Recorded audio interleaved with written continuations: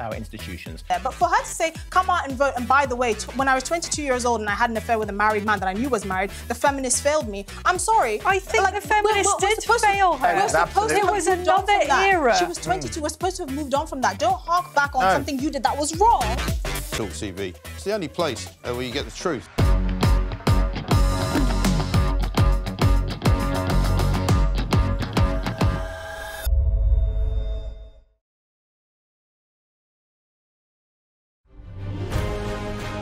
On TV, on radio, and on your smartphone.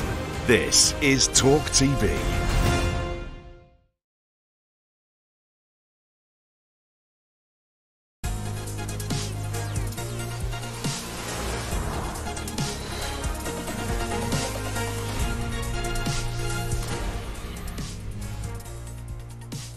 Good afternoon and welcome to Crosstalk. I'm Kevin O'Sullivan. And I'm Alex Phillips, and you're with talkTV, on radio, online and on your smart speaker. We're with you live from 1 until 3 on this Good Friday. Now, coming up this afternoon, Westminster City Hall scrambles to create an Easter display following complaints it had simply forgotten about the Christian holiday. Meanwhile, rain is on the ropes. The Deputy Labour leader is under pressure as police and council officials say they will review again whether she committed tax and electoral fraud. And Thames Water in hot water. The water company, serving a quarter of the UK's population, is fighting against nationalisation as its shareholders demand customer bills are hiked by a whopping 40%. All of that's coming up, but first, let's get the news headlines with Nadira Tudor. Good afternoon. The Prime Minister has come under fire for giving a major Tory donor a knighthood. Mohammed Mansour, a businessman and a senior treasurer for the party, was honoured for his business, charity and political service. Last year, he gave £5 million, which is one of the biggest donations to the Conservatives in decades. Meanwhile, pressure is mounting on Labour's Angela Rayner in the ongoing tax row over the sale of her council house. The Deputy Labour leader says she's confident she hasn't broken any rules. Party chair Annalise Dodds agrees. I've got complete confidence in her. And, really, I think we need to ask the question, why are we seeing this petty politicking coming from the Conservatives? I know that rather than talking about the finances of one individual, many people watching this will be saying, well, hang on, why aren't politicians talking about family finances? Journalists here at News UK are showing support for their colleague journalist Evan Gershkovich. The 32-year-old has now been detained illegally by Russia for 1 year. He's being held on spying charges, despite there being no evidence provided to date. The US describes him as wrongfully jailed. An 8-year-old girl is the sole survivor of a bus crash in South Africa which claimed 45 lives. Authorities are investigating what caused the vehicle to plunge 50 metres off a bridge and burst into flames. It was taking pilgrims from Botswana's capital to an Easter service. On the roads, drivers are warned to expect long delays for this Easter getaway. More than 14 million trips are expected, and at least 3 major airports say they're expecting this to be their busiest Easter weekend on record. Finally, we're not expecting to see Kate Middleton this Easter while she's being treated for cancer, but King Charles is expected to make an appearance at Windsor Castle's Easter Sunday service. Royal commentator Michael Cole told Talk Today it's hugely important to him.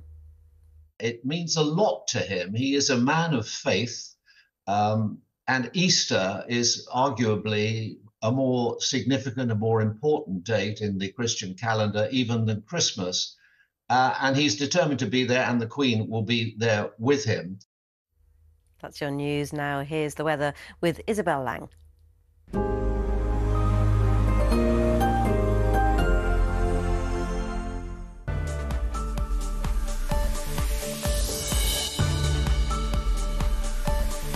Times Radio sponsors talkTV weather. Hello again. There'll be some tricky driving conditions today because of the weather. Again, heavy showers and thunderstorms, some hail thrown in as well. You can just see the showery nature of the weather. There will be some gaps in between the showers there with a little bit of sunshine, but I think for many it's just one of those days really. Lots of showers, particularly heavy this afternoon through northern parts of England and up into Scotland, Northern Ireland as well. It could well just turn a bit drier across more southern areas to end the day, thankfully, and temperatures will reach around 12 or 13 degrees, a little bit up on yesterday's, and not as windy either.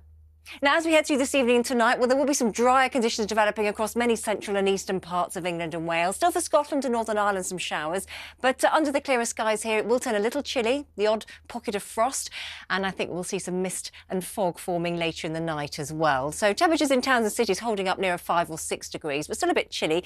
Out there first thing in the morning, though, quite optimistic for some sunshine. I think the showers on Saturday are more likely to be across Scotland and Northern Ireland, where it will be quite breezy, but elsewhere, nice in the sunshine, that's for sure. And it could well be that we see temperatures climbing to 12 to maybe even 14 or 15 mid-afternoon.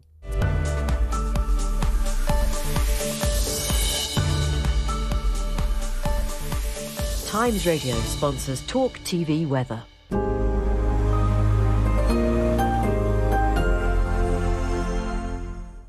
Welcome to the show. We have lots coming up over the next few hours, including Westminster City Council's embarrassing scramble to sort out an Easter display following complaints they'd forgotten it was a Christian holiday. Labour Deputy Leader Angela Rayner's property dealings are under the spotlight as her local authority and police reconsider her case. And Thames Water flounders in the red. Its shareholders demand customer bills rise by 40% to save the supplier. We have some breaking news now for you as well.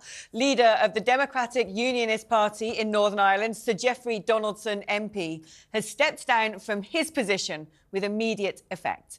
Donaldson has written a letter to the party chairman confirming that he has been charged with allegations of an historical nature. In accordance with the party rules, the party officers have suspended Donaldson from membership pending the outcome of a judicial process.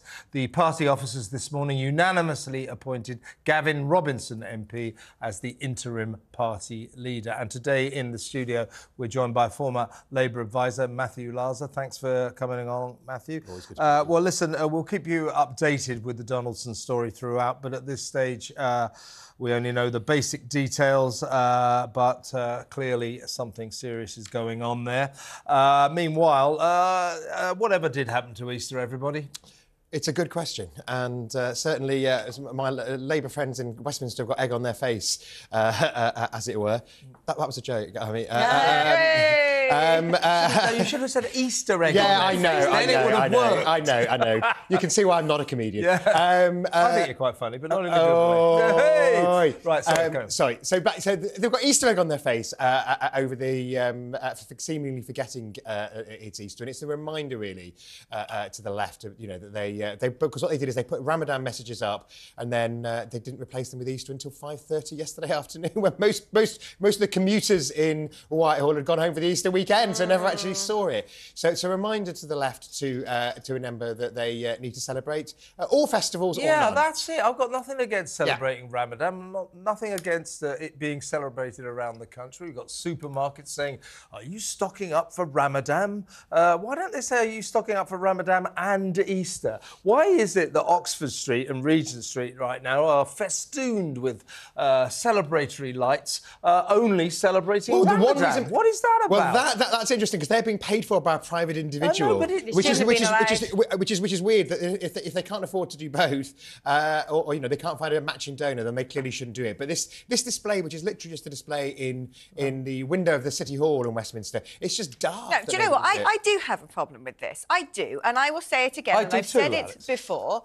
What I have a problem with, this is a Christian country. Now, that doesn't obligate you to believe in God. That doesn't obligate you to go to church. Our monarch, our head of state, is also the head of the Church of England. We have had a Christian heritage for 2 millennia now, and it is the fundamentals upon which our democracy is built, upon which our social structure is built, upon which our cultural and social mores are built, and in many respects our morality. So whether or not you worship or not, Christianity has played a massive role in this country, in its traditions, and is very much, even still, an invisible glue that binds people together. Now, the problem I have is I don't mind people having whatever religion they want, practice it privately. But what I do have a problem with is this constant erosion, dilution, and not just that, actually a kicking constantly in the shins of our heritage, of our culture. Now, people can say what they like about Christianity. Open season, say what you like, because that's in Christianity. You turn the other cheek, you don't get upset.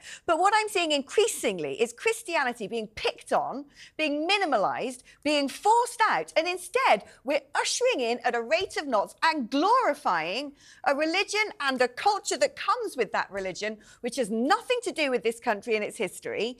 And in many respects, what people are doing is cultural vandalism. They're replacing what has worked for us and what is ours for 2 millennia with something brand new. And that, I think, is absolutely an abrogation of duty. Matthew, it is cultural vandalism. Yeah, let's go for a drink. Absolutely. No, seriously, I hear you. Once it's done, you can't turn the clock back again. It's done. OK, so I don't really care about the religious aspect, but this is not a secular state.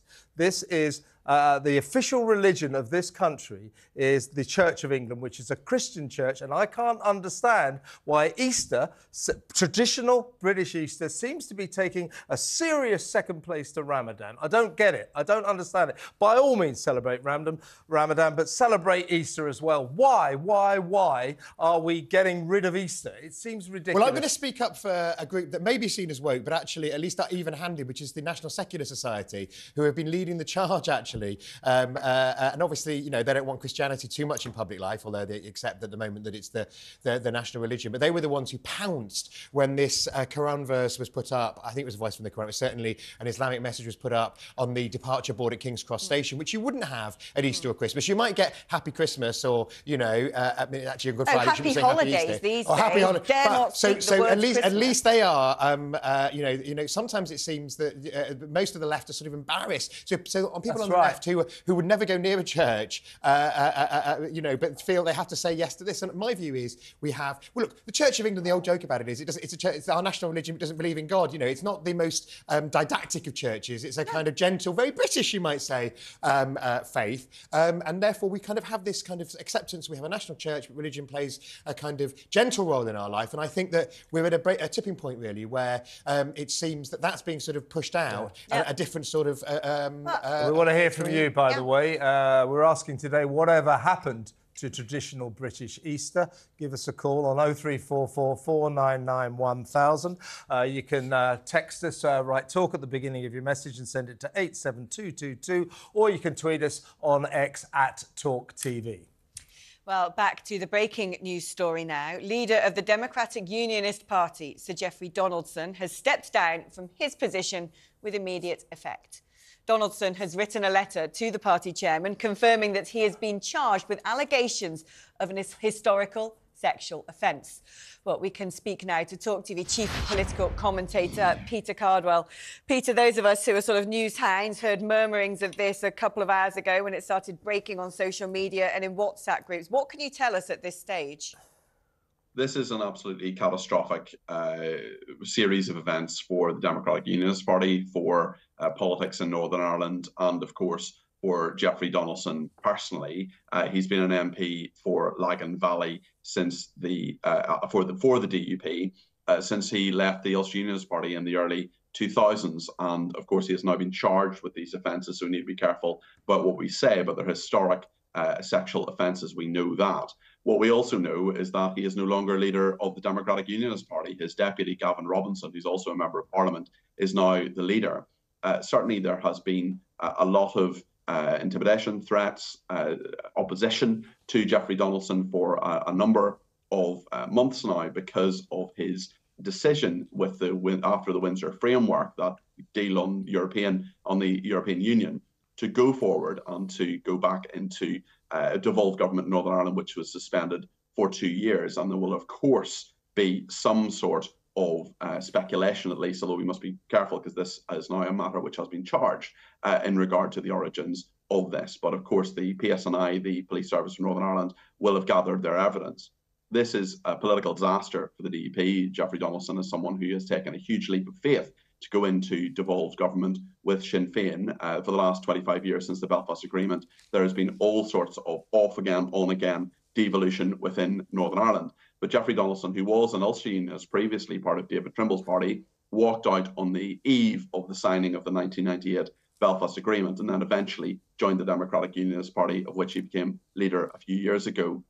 After Arlene Foster, this is a real shock in regard to UK politics and Northern Ireland politics itself. He is someone who has been seen as having a lot of integrity previously, but of course his reputation, even though he is charged and is innocent until proven guilty, if indeed he is, his reputation is certainly gone. It'll be interesting as well in terms of when a by-election could happen. His party, the DUP, are under a lot of pressure in his constituency of Lagan Valley in Northern Ireland, which is just outside Belfast. The main city is Lisburn within that constituency, and certainly when a by-election would be held, if he is to stand down as an MP, which I presume he will, but that's not assured. What we know is that he's suspended as a member of the DUP and that he stood down as leader. So we will see what happens in the next part of this, because it's not going to go away. Huge speculation in terms of what will happen now.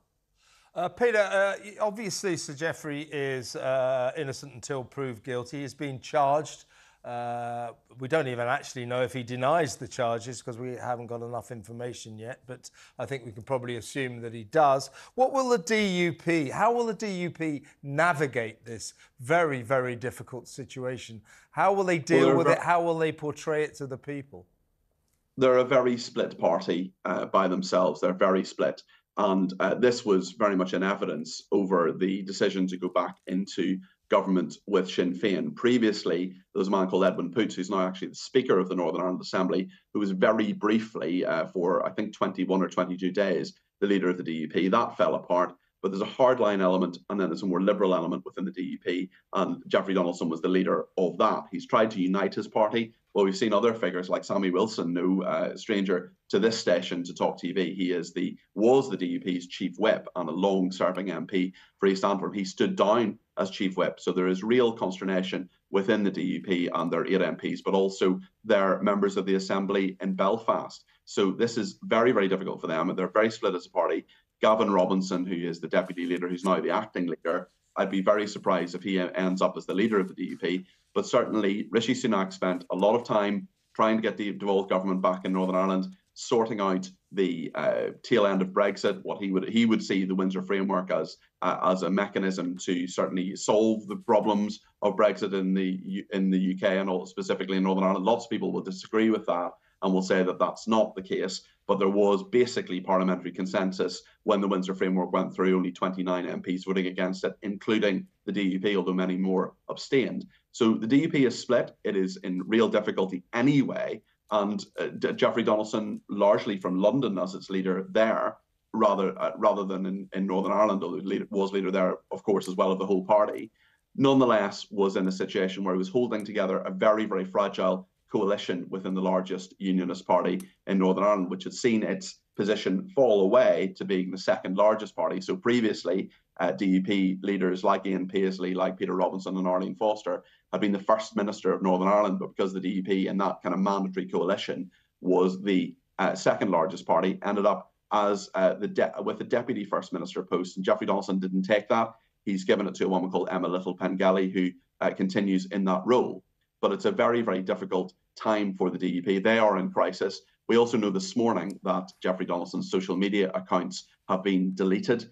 So there will be lots of speculation about this charge. We need to be careful about it. He is innocent until proven guilty. But the fact that he has been arrested, and someone so high profile has been arrested and indeed charged with something so controversial, will have been, the police service in Northern Ireland will have taken their time, will have made sure that they are absolutely sure that there are grounds, at least, for him to be arrested. And the fact that it has happened now after devolution has been restored is probably interesting too.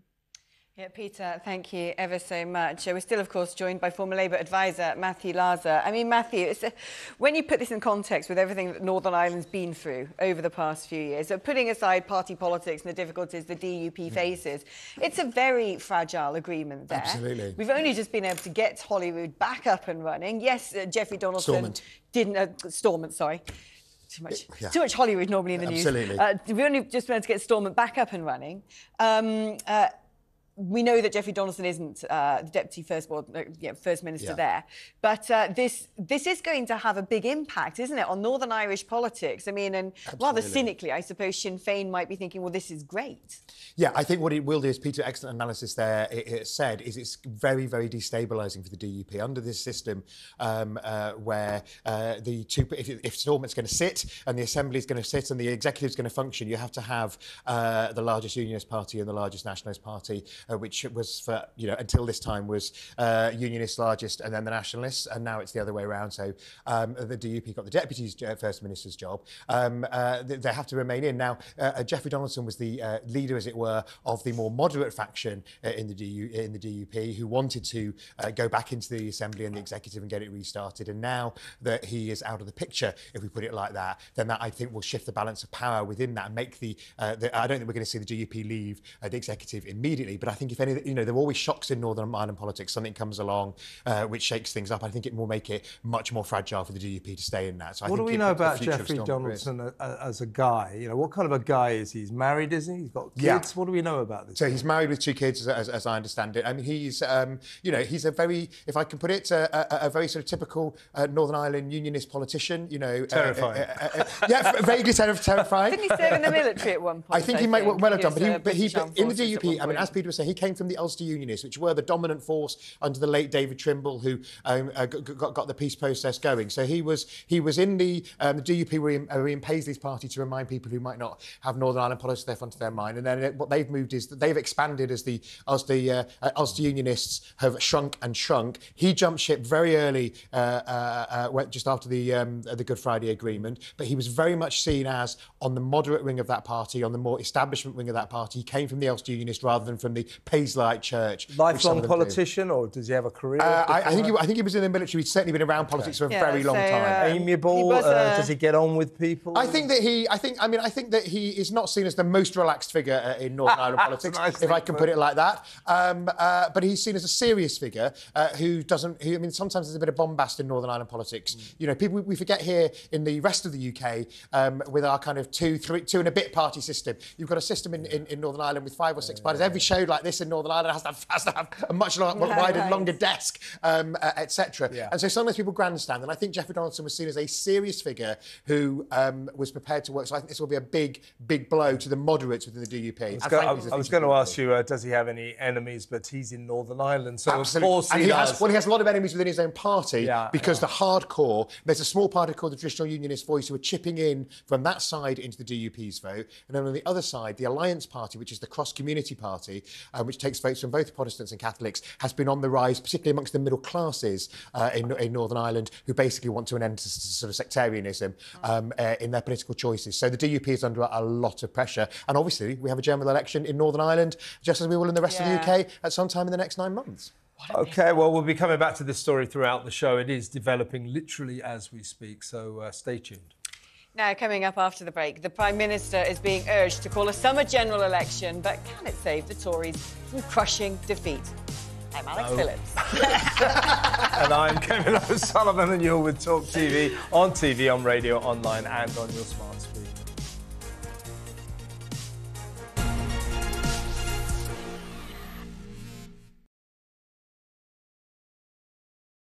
Hey, very good morning to you. Thanks for joining us. You're with talkTV, on radio, online. And we're on your smart speaking.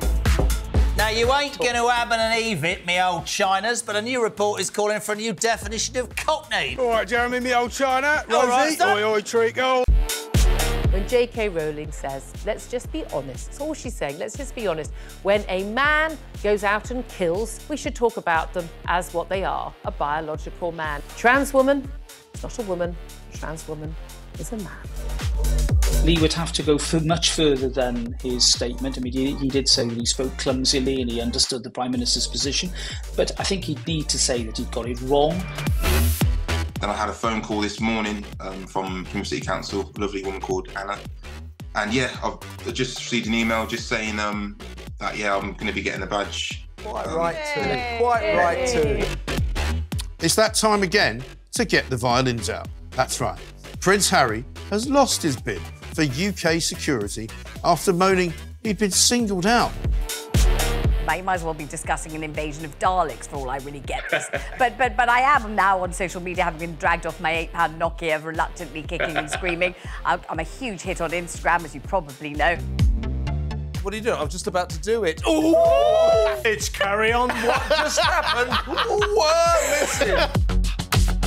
There was a suggestion by some that maybe it would be nice to put a statue of the Queen on the fourth plinth. Mr. Khan apparently wasn't too keen on that. I'm sorry. I know what's coming and I can't stop laughing. So he suggested alternatives. There's a sweet potato. That's quite a small statue then. Wasn't there also a prostitute? A trans sex worker. You don't really need one of those in Trafalgar Square. You just got to walk up to Soho, don't you? 40 minutes. Why do you know this? Because I know everything. Was he just unlucky getting that question with an ice cream, or is it a sign of something more?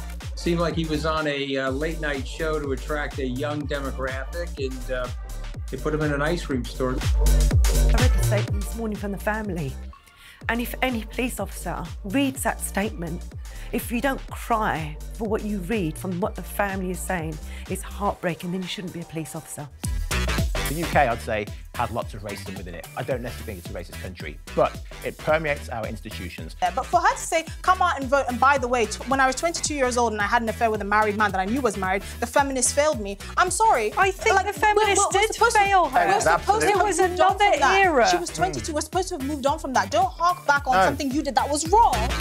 talkTV. It's the only place where you get the truth.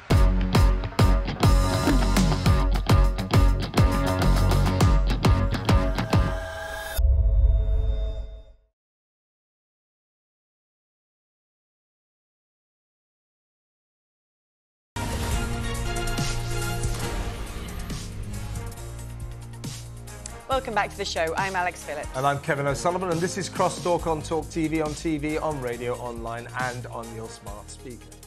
Now, Tory MPs are urging the Prime Minister to call a summer election amid fears further delay could end in massive defeat for the party. Don't see how that's going to be any different if they have the election now, but there you go. Those close to Sunak are reportedly warning him against waiting until autumn, with the risk of more MPs resigning and growing panic that the Prime Minister could be ousted by Conservative rebels. The Tory unrest has been mounting as polls show Labour is on track for a landslide victory when Britain goes to the ballot boxes. Let's bring in former Labour advisor Matthew Lasser, who's still with us, of course. Well, you're probably feeling quite chipper, aren't you, right now? I mean, yes. I mean, the point is, Richard Littlejohn, of all people, in the Mail today said, come on, Rishi. So yesterday, there he is, this heartbreak podcast with William Hague, former leader of the party, of course, say, oh, you know, I miss my kids, this job, you know how demanding it is and all that. And so Richard Littlejohn said, well, you don't have to miss your kids. Just throw in the towel. Absolutely. Why delay the inevitable? You have a lot more. I mean, I tell you what, people moaning about being Prime Minister does not a good look for the electorate, especially one who, it's not like, you know, he's sort of, it's not like he had greatness. Yes, the greatness was not thrust upon him. He rather thrust himself upon greatness, as it were, because he clearly manoeuvred for it. And if you're a Boris Johnson fan, you think you wouldn't use the word manoeuvre, would you? You'd use rather stronger terms for what he did when Boris went, even if he didn't initially get the prize. And we mustn't forget about the Liz Truss premiership, easy though it is. So, I mean, you know, don't say that. I think this is one of the problems of not having fixed-term parliaments. It's just the public just think it looks absolutely ridiculous. Will he, won't he? Will he, won't he? What he needs to do is set a date for the election now. We've just had in Ireland this week a new Taoiseach. Well, he hasn't been elected as Taoiseach. He was elected as party leader when the Dáil reconvened. So they have made clear, because they're in a three-party coalition, they're going to go the full term. So it's just like here. It's actually very, very similar, actually, to the timings are almost... their election was in January, ours was in December. And they've said they're going to go to full term. So fine, that's now sorted. Now, whether that's right or wrong, he needs to tell us. Because otherwise he's actually a lame duck. Put himself out of his own misery, Exactly. put the Tories out of their misery, and put the country out of this misery. I mean, obviously, the sooner the better as far as I'm concerned, but even if you're going to do it in this December, is getting ridiculous. Tell us. But I think the problem is here, you know, yet again, the problem with the Conservatives is they all know best and yet they can't agree on anything. Well, it's the 7 families, isn't it? Which we might come on to in one of the families. They cannot agree on anything. And there's a load of them going, well, you know, we've got to wait. Look, if we go now, I've lost my seat, he's lost his seat, she's lost her seat. Maybe there'll be a sort of black swan moment which will hurt Labour. Maybe there'll be good news when it comes to the economy. If we go now, we're definitely done for. Then there are others going, well, if we wait, then we'll be even more done for because there'll be more boats across the channel. Literally, Farage is going to come back. Absolutely. And they're also looking at it on a personal basis because, of course, the longer that Parliament sits, the longer they're MPs and the longer they get paid as MPs. And a lot of them will be worrying about what they're going to do for jobs after they're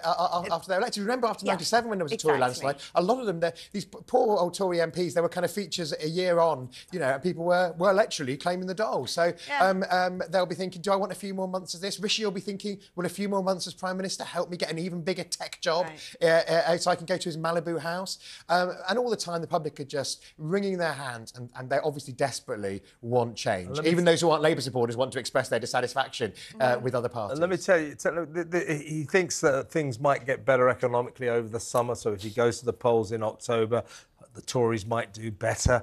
But what is also going to happen over the summer is going to be an ongoing invasion of migrants' boats. And that won't be a good look. We're already... And nobody going to Rwanda. Yeah, nobody going to Rwanda. The migrant crisis not solved. The general atmosphere of disintegration. I mean...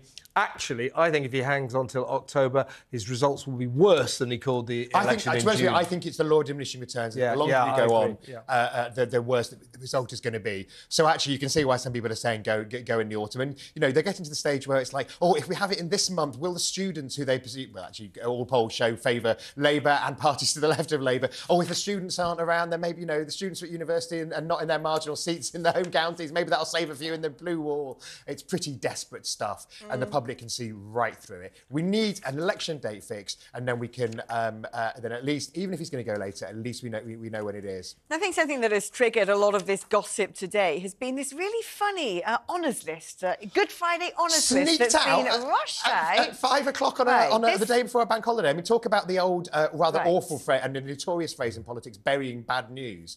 So this guy has given £5 million to the Tories, which is the Mohammed Mansour. But why did he get a knighthood? Because he gave £5 million to the Tories.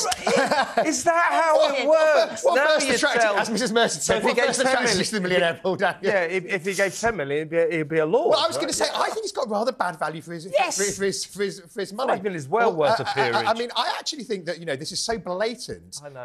I mean, I can never remember whether Labour was investigated for selling peerages, and of course, Lloyd George, after the Lloyd George, back after the First World War, was famously there was actually a tariff for various levels of honours, you know, depending on the cheque he wrote to the Lloyd George Fund, which supported his own favoured candidates. There was literally a shopping list, and so this guy's given £5 million.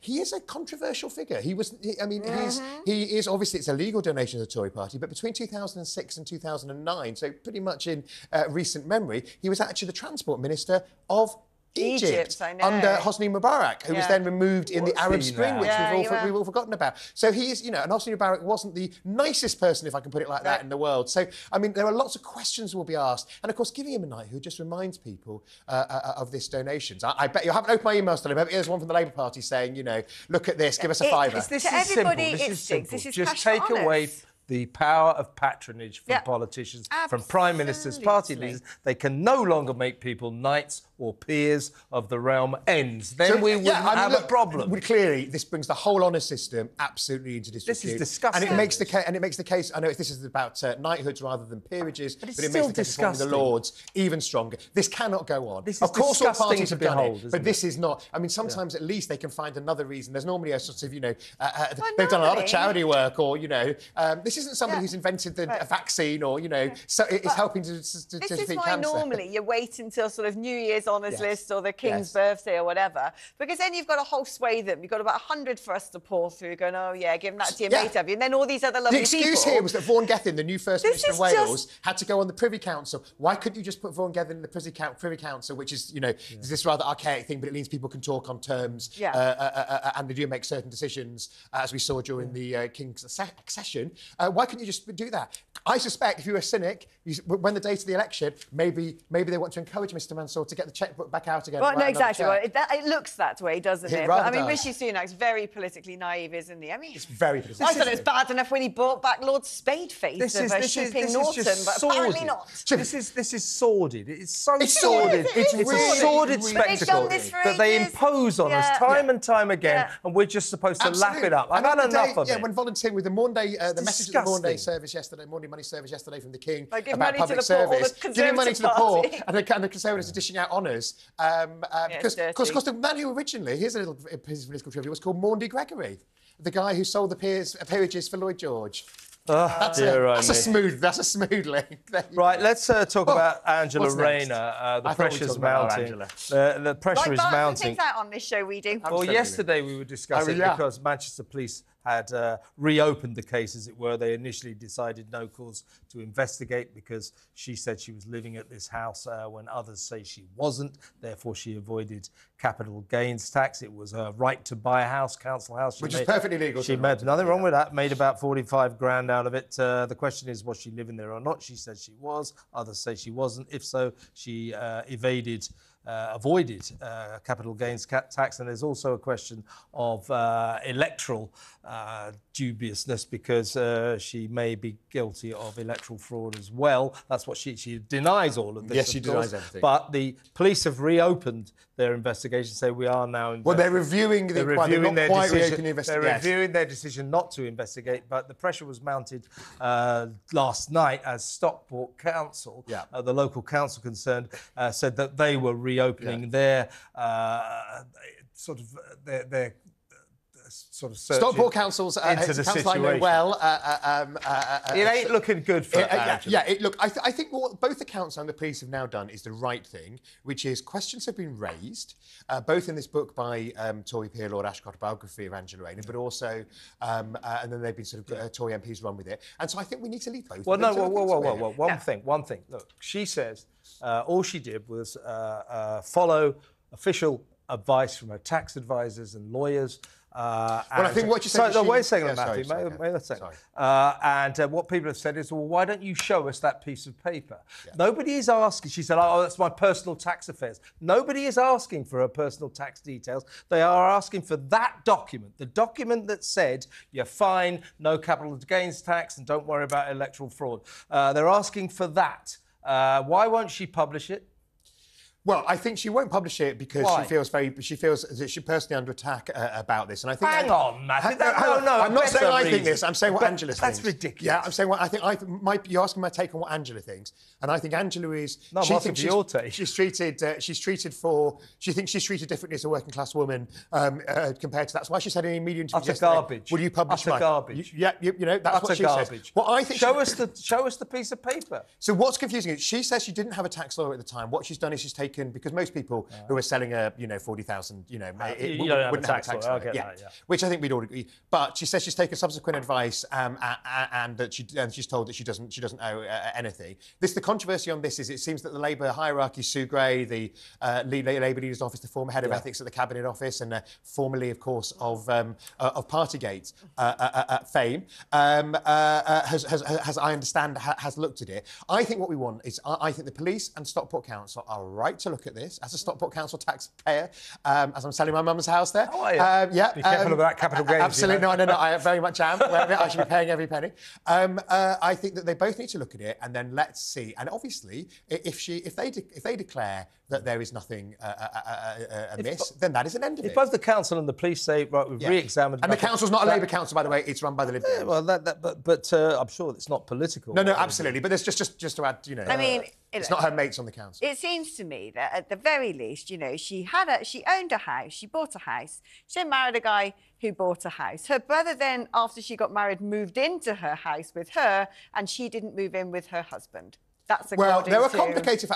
modern families are complicated, and one of the complicating factors here is that her son was in intensive care for a long time. So she obviously spent a lot of time at the hospital. I believe she did spend, lots of nights with her husband in a different house. She didn't get around to merging the two, the two households together. And the electoral fraud allegation is that she was on the electoral register in two different places. Not that she voted twice or anything like that, but she should have just put the line through one of them. But the issue is where she was living. Where she was living. Yeah, I think the more serious thing, I think, is the issues around the capital gains tax that are being... And it's right, I think. I think Greater Manchester Police rather rushed to their conclusion, and I think it's right that they apparently they didn't speak to two or three of the key people and let them speak to the key people and find out what the truth is. Okay, just to speculate now, she denies all wrongdoing, and I'm sure she'll be fine when it all comes out in the wash. But suppose she does get nicked. In the unlikely event. No, well, hang on a second. No, it's not. It's neither likely nor unlikely. Absolutely. It's very possible.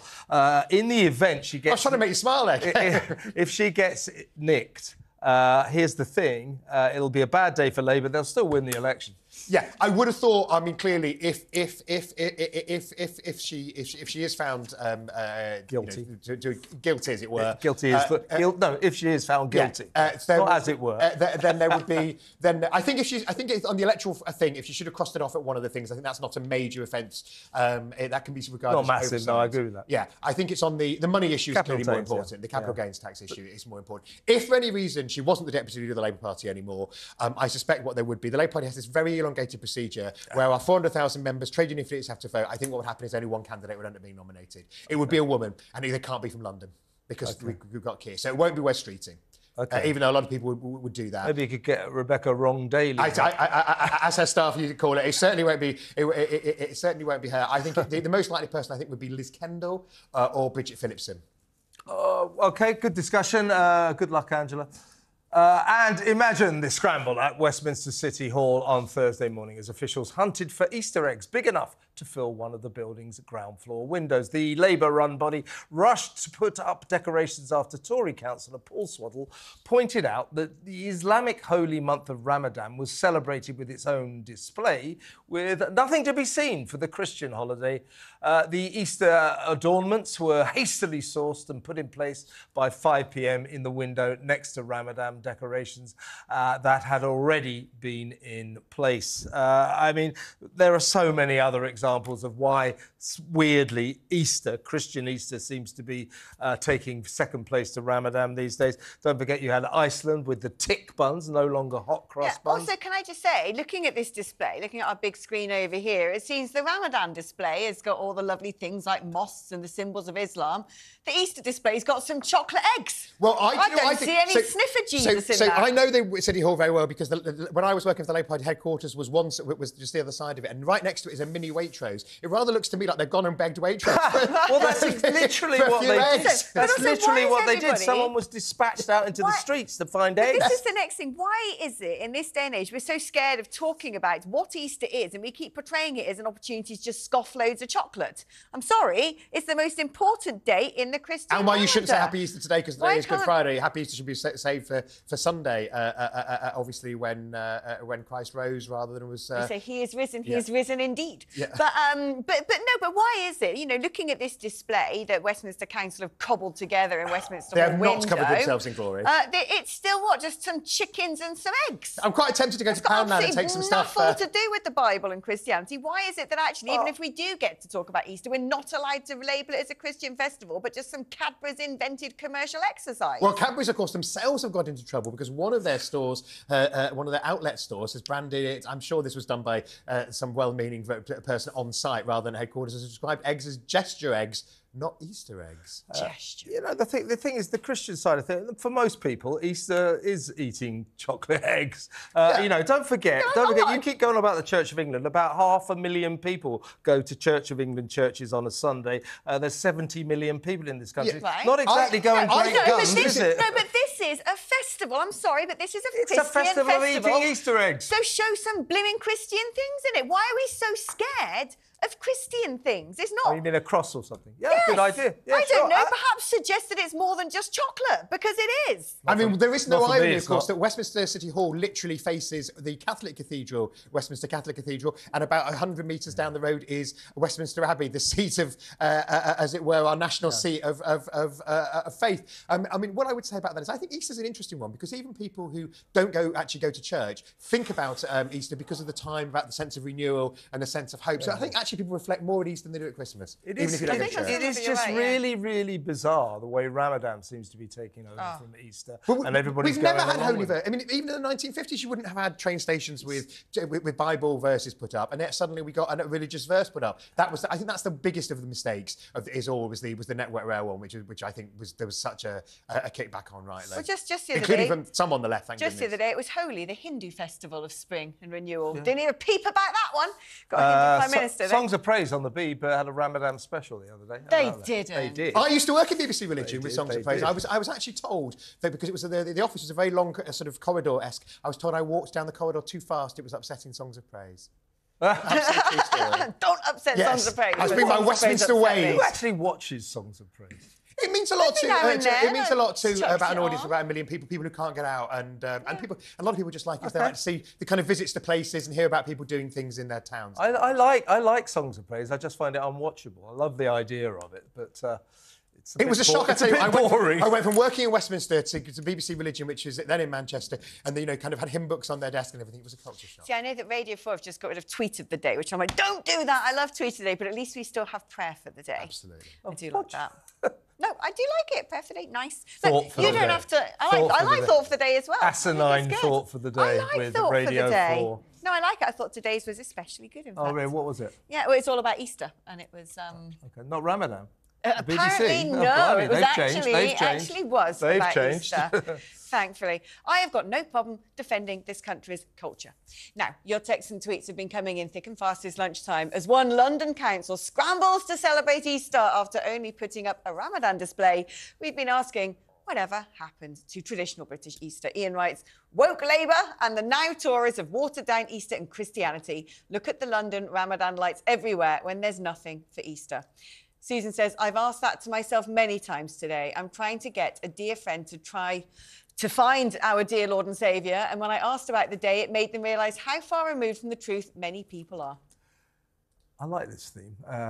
We've struck a chord, you know. Tim says, blame the people in charge of the country, no one else. And Greg writes, take a look at the lights around for other religious festivals, then ask the same question. It's slowly being replaced. It certainly is. It is. Well, not so slowly anymore. Yes, friends. speedily being replaced. Gone by 2030. Yeah, next year, there won't be any Easter.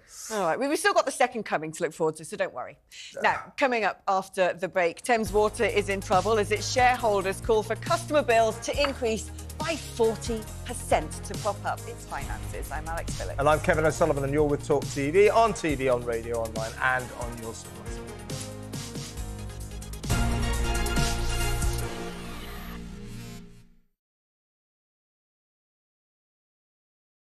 Hey, very good morning to you. Thanks for joining us. You're with talkTV, on TV, on radio, online. And we're on your smart speaker.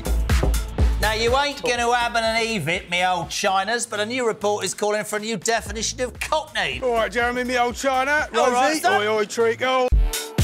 When J.K. Rowling says, let's just be honest, that's all she's saying, let's just be honest. When a man goes out and kills, we should talk about them as what they are, a biological man. Trans woman, it's not a woman.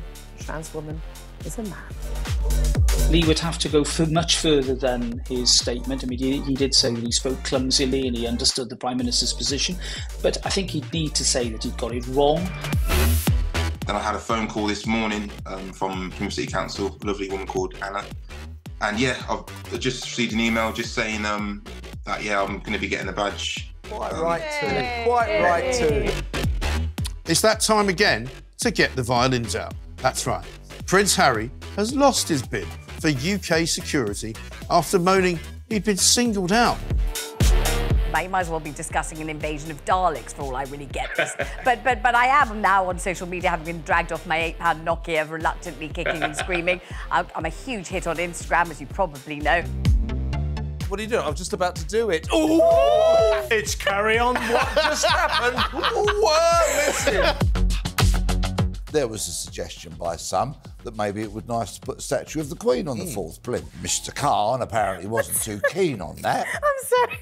I know what's coming and I can't stop laughing. So he suggested alternatives. There's a sweet potato. That's quite a small statue then. Wasn't there also a prostitute? A trans sex worker. You don't really need one of those in Trafalgar Square. You just got to walk up to Soho. It's only about Why do you know this? Because I know everything. Was he just unlucky getting that question with an ice cream, or is it a sign of something more? Seemed like he was on a late-night show to attract a young demographic, and they put him in an ice cream store. I read the statement this morning from the family. And if any police officer reads that statement, if you don't cry for what you read from what the family is saying, it's heartbreaking, then you shouldn't be a police officer. The UK, I'd say, has lots of racism within it. I don't necessarily think it's a racist country, but it permeates our institutions. Yeah, but for her to say, come out and vote, and by the way, when I was 22 years old and I had an affair with a married man that I knew was married, the feminists failed me. I'm sorry. I think the feminists did fail her. It was another era. She was 22. We're supposed to have moved on from that. Don't hark back on something you did that was wrong. talkTV. It's the only place where you get the truth.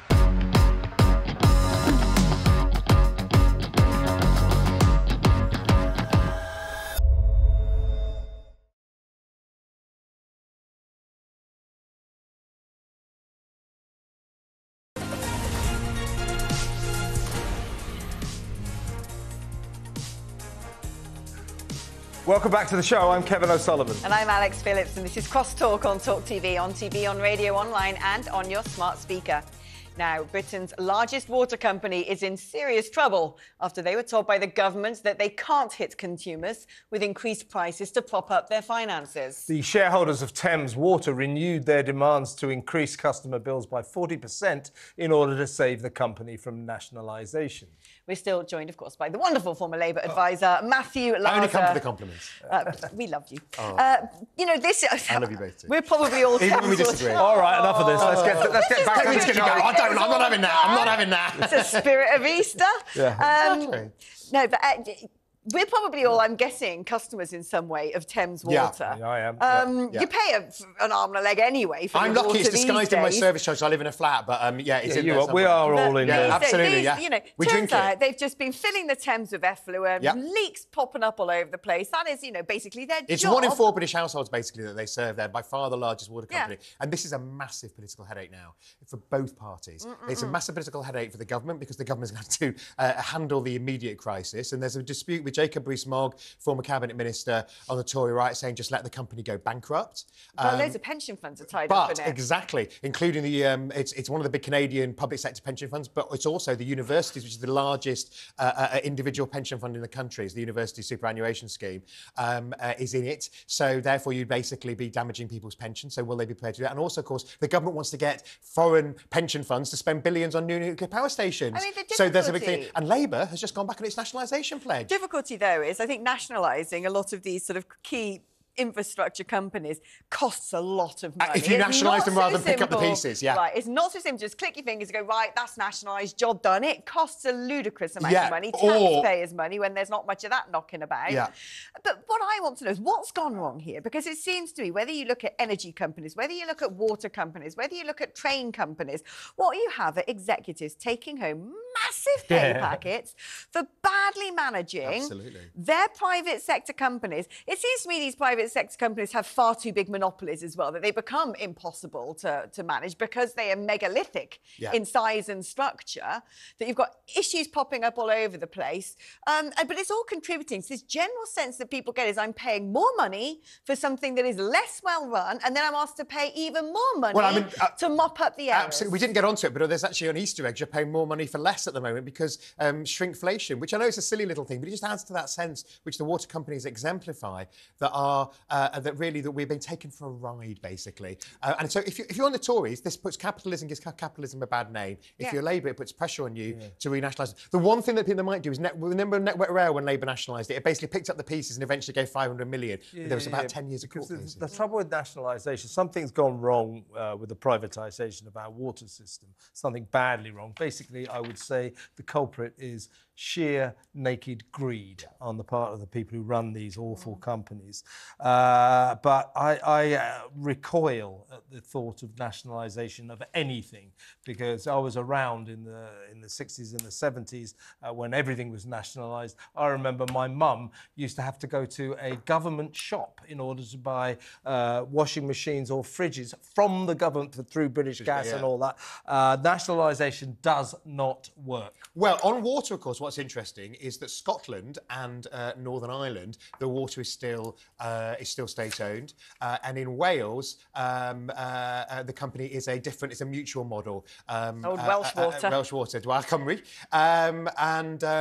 So therefore, neither of them. I think if you actually look at the leaks this week, so take aside Thames, where they were looking at they actually said people asked, "Oh, what's the situation in Scotland and Northern Ireland?" Found it was no better broadly. Yeah. So it's certainly not a magic wand, which a lot on the left think it is. Certainly not. But the anger. 69% of the public want it renationalised because the anger. If you look at, because if you've got chief nothing else to do, difference. go online and look at the structure of Thames Water, which is hilarious because they've got about all these little companies that owe money to this bit and that bit and the other bit, and that's what brings capitalism. I also remember British Rail, which was an absolute. You think the privatised rail systems are bad? You should have been on British Rail. Absolute disaster. Now let's move on. Talking of disasters, what a great link that was. The England away kit is now outselling the home strip. We're talking about the England football team. It's not really the England home kit, is it? That's the point. Well, no. The home kit has the non-cross, the improved kit. The away kit still has the traditional. What country is that then, Kev? What is that? What country is that? That's the United Nations of Nike. Yeah, there you go. Nike said that they playfully updated it. So that is the main kit that traditionally massively outsells the away kit. Guess what? The away kit is now outselling that for the first time in England national soccer. Well, I think my leader, Keir Starmer, who started the charge against this United Labour Nations were good of on Nike, this. I hope he's got his, he's one of those who's led the charge to get the away kit, so you actually have the flag of St George. It's just totally daft. And look, I'm in favour of things like, the rainbow laces that the players wore on a particular day to make a particular point, etc. But not this, which doesn't keep anybody happy. It's just silly, and therefore it just brings doing different things into disrepute. So I'd say good on the British punters for going for the away kit. I'd say the rainbow laces are a bit silly as well. Look, they got rainbow laces. I just miss the good old days when a sports team put on kit and played a blimmin' Kevin can remember when they had long shorts down below their knees, can't you, Kev? Yeah, when I was a kid. Short shorts, I would go for. Choice. But funny enough, the shorts have got long again now. Yes, Not quite have a look as at footballers in the 70s. They're wearing hot pants. They really are. Right, let's talk about the BBC. The BBC always moaning about not having enough money because all it gets is 3.5 billion quid a year from us. They're going to cut 100 hours worth of TV, worth of drama. They're axing the daytime soap Doctors. There'll be 10 fewer hours of the CBBC CBeebies, and so on and so forth. So there's going to be much less television produced by this company, this state broadcaster that says it hasn't got enough money. It has got more money than Croesus. The commercial broadcasters look at the BBC and say, what do you do with all that money?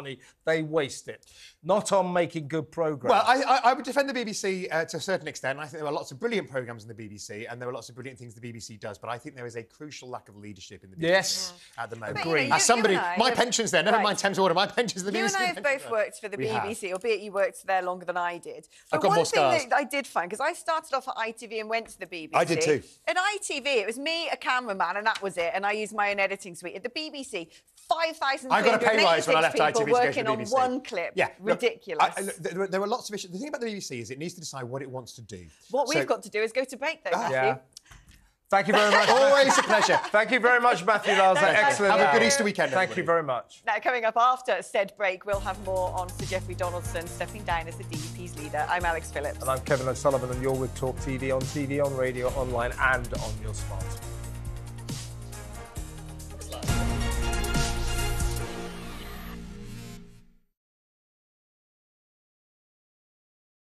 Hey, very good morning to you. Thanks for joining us. You're with talkTV, on radio, online. You're on your smart speaking. Now, you ain't going to ab and eve it, me old Chinas, but a new report is calling for a new definition of cockney. All right, Jeremy, me old China. All right, Rosie, oi, treacle. When J.K. Rowling says, let's just be honest, that's all she's saying, let's just be honest. When a man goes out and kills, we should talk about them as what they are, a biological man. Trans woman, it's not a woman. Trans woman is a man. Lee would have to go much further than his statement. I mean, he did say that he spoke clumsily and he understood the Prime Minister's position, but I think he'd need to say that he'd got it wrong. Then I had a phone call this morning from City Council, a lovely woman called Anna. And yeah, I've just received an email just saying that, I'm going to be getting a badge. Quite right too. It's that time again to get the violins out. That's right. Prince Harry has lost his bid for UK security after moaning he'd been singled out. You might as well be discussing an invasion of Daleks for all I really get this. but I am now on social media, having been dragged off my £8 Nokia, reluctantly kicking and screaming. I'm a huge hit on Instagram, as you probably know. What are you doing? I'm just about to do it. Ooh! It's Carry On. What just happened? Whoa, listen. There was a suggestion by some that maybe it would be nice to put a statue of the Queen on the fourth plinth. Mr. Khan apparently wasn't too keen on that. I'm sorry. I know it's coming and I can't stop laughing. So he suggested alternatives. There's a sweet potato. That's quite a small statue then. Wasn't there also a prostitute? A trans sex worker. You don't really need one of those in Trafalgar Square. You just got to walk up to Soho, don't you? 40 minutes. Why do you know this? Because I know everything. Was he just unlucky getting that question with an ice cream, or is it a sign of something more? Seemed like he was on a late-night show to attract a young demographic, and they put him in an ice cream store. I read the statement this morning from the family, and if any police officer reads that statement, if you don't cry for what you read from what the family is saying, it's heartbreaking, then you shouldn't be a police officer.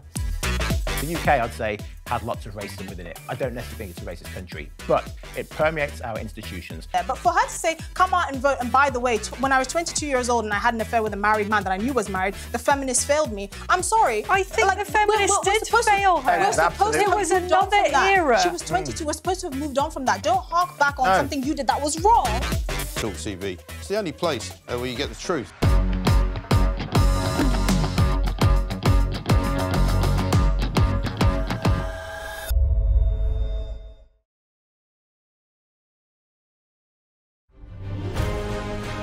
On TV, on radio, and on your smartphone. This is talkTV.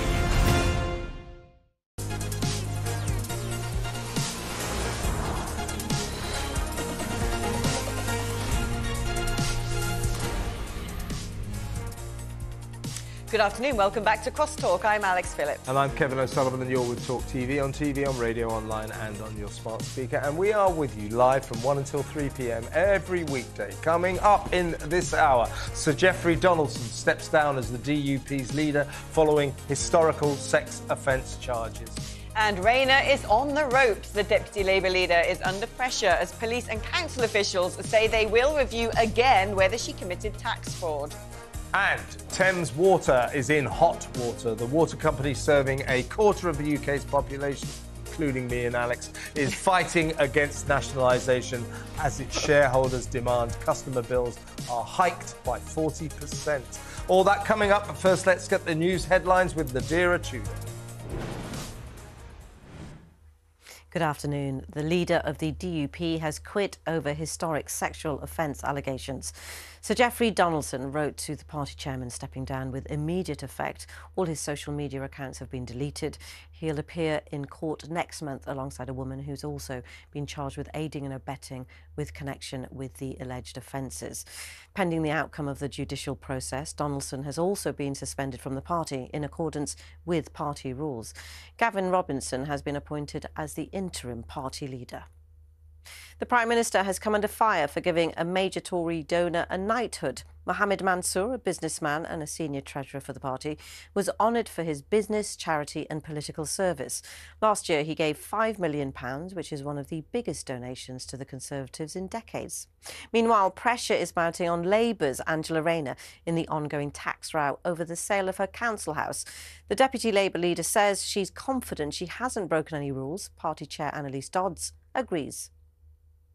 I've got complete confidence in her. And, you know, really, I think we need to ask the question, why are we seeing this petty politicking coming from the Conservatives? You know, I know that rather than talking about the finances of one individual, many people watching this will be saying, well, hang on, why aren't politicians talking about family finances? Journalists here at News UK are showing support for their colleague journalist Evan Gershkovich. The 32-year-old has now been detained illegally by Russia for 1 year. He's being held on spying charges, despite there being no evidence provided to date. The US describes him as wrongfully jailed. We're not expecting to see Kate Middleton this Easter while she's being treated for cancer. But King Charles is expected to make an appearance at Windsor Castle's Easter Sunday service. Royal commentator Michael Cole told Talk Today it's hugely important to him. It means a lot to him. He is a man of faith, and Easter is arguably a more significant, a more important date in the Christian calendar, even than Christmas. And he's determined to be there, and the Queen will be there with him. And finally, British soldiers might soon be seen with full facial hair. The army has lifted a ban on serving soldiers having beards after years of discussion around its facial hair policy. However, the beards and moustaches must be well groomed and neat, and they will be routinely checked. That's your news now. Here's your weather with Isabel Lang.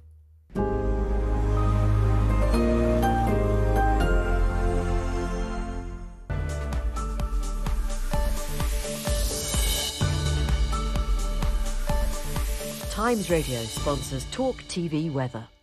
Hello again. There will be some tricky driving conditions today because of the weather. Again, heavy showers and thunderstorms, some hail thrown in as well. You can just see the showery nature of the weather. There will be some gaps in between the showers there with a little bit of sunshine, but I think for many it's just one of those days really. Lots of showers, particularly heavy this afternoon through northern parts of England and up into Scotland, Northern Ireland as well. It could well just turn a bit drier across more southern areas to end the day, thankfully, and temperatures will reach around 12 or 13 degrees, a little bit up on yesterday's, and not as windy either.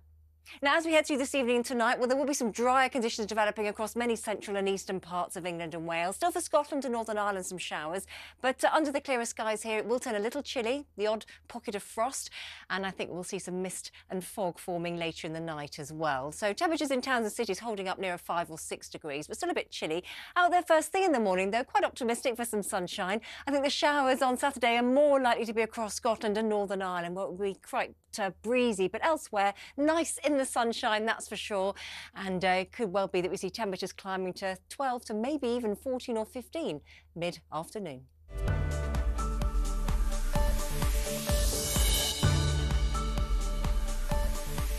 Times Radio sponsors talkTV weather.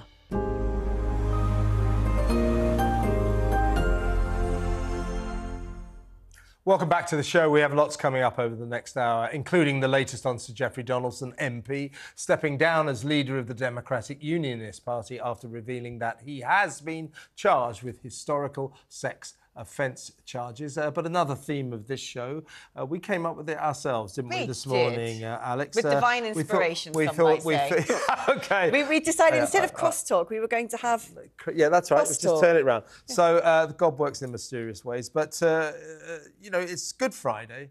If you go into central London, Oxford Street and Regent Street, the two main shopping thoroughfares, are bedecked with lights celebrating Ramadan. I heard an advert this morning on talkTV, actually, for one of the supermarkets saying, if you're stocking up for Ramadan, why don't you come and shop here? Why don't they say, if you're stocking up for Ramadan and Easter? I mean, why is it? You know, and then you get Iceland taking the crosses off hot cross buns. It's as if we're ashamed of our own religion, isn't it? No, but we are, because Christianity has become the thing that you can kick, basically. And it's all of these sort of woke neo-everythings who want to dismantle religion. They want to dismantle culture. It's basically cultural Marxism. This is what they do. And then refill the void with all their neo-religions, like, I don't know, climate change and trans rights. And, you know, they just want to get rid of all the social structures and whatever it is that, you know, has held the country together for 2,000 years and pour in their own poison. And this is a very, very dangerous route to go down. Look, I will keep saying, it doesn't matter whether you believe in God, doesn't matter whether you like Christianity, at least people in this country and people in the West in general need to have at least some iota of understanding of what that religion has meant to us in terms of our progress, in terms of, you know, even simple things like innovation. When it came to developing technologies, the buccaneering age of enterprise and exploring the globe, these were very often backed by Christian countries because it's part of the Christian ethos, whereas there have been in other religions a sort of more, well, don't do that, that's against the book. Don't do that, that's against our conservative values. When it comes to our rights and freedoms, when it comes to the equality of women and our place in society, whatever it is that you want to talk about, that we uphold as these virtues, as these morals, which now it put into sort of human rights legislation that the woke classes then are using to batter us with, these things came from Judeo-Christian values. And do you know what? You can continue down this path if you like, to pretend it never happened, to somehow blame it for this country's ills when it's done nothing wrong apart from actually prop this country up. But But what is being ushered in instead, and it is being ushered in us instead, and it is being forced upon us, isn't of our choosing. I don't know anybody in the UK who's democratically asked for this to happen. And what I find even more alarming is these Ramadan lights that are up on Oxford Street, the main thoroughfare, the main shopping street of our capital city, have been privately funded by an individual, right? So how did that pass muster? Yeah, and also, this private individual owns a load of buildings in central London, one of which, the Trocadero, famous old entertainment venue in Soho, the heart of the LGBT probably community. going to become a mosque. He wants to turn it into a mosque. What's going on? Why is Cadbury's calling Easter eggs gesture eggs? Why did Network Rail put a sign up saying all the best for Ramadan? No mention of Easter and so on and so forth. They seem to be eradicating Easter. We don't understand why. Yeah. Over to you. Well, do you? Because we've been asking you whatever happened to the traditional British Easter. You can give us a call, 0344 499 1000. Do it on Good Friday, why don't you? It'd be nice to have a chinwag about this. Text us 87222, write talk before your text, or you can tweet us on X at talkTV, and we have had loads of your texts and tweets coming in, so let's read some of them now. Ray has written, from what I have seen, the white people of this country don't practice religion, and practically almost all churches are abandoned or empty. People don't pray, and most British white people are atheist or don't practice Christianity, so I do see a massive change from the 1980s. You can't blame other cultures apart, only ourselves and our government.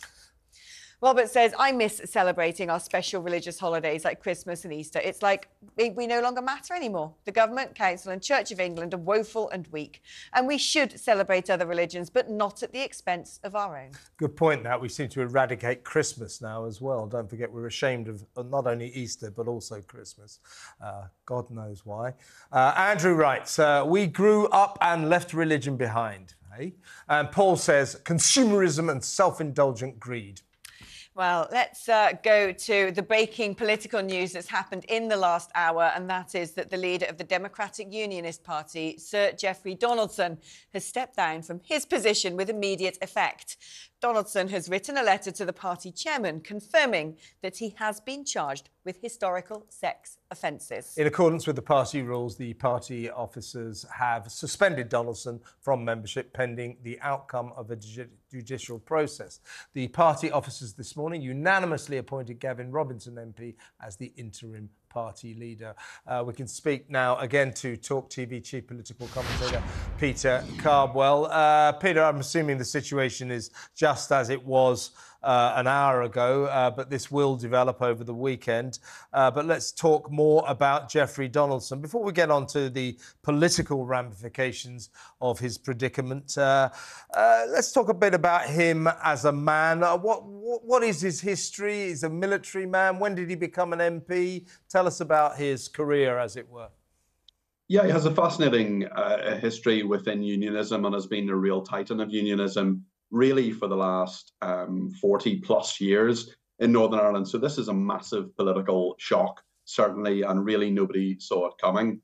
The only development really over the last hour or so is that we now have the date for which there will be the hearing in regard to those charges against Mr. Donaldson and a 57-year-old woman, which will be on the 24th of April. So there's a few weeks to go before we find out whether he'll what happens in regard to those charges. But in regard to his history, a fascinating character. He was in the UDR, the Ulster Defence Regiment of the Army, of the UK Army, and was the agent, actually political agent and campaign manager for Enoch Powell. Enoch Powell, you may remember, was towards the end of his career an MP in Northern Ireland, and both in 1983 and 1986.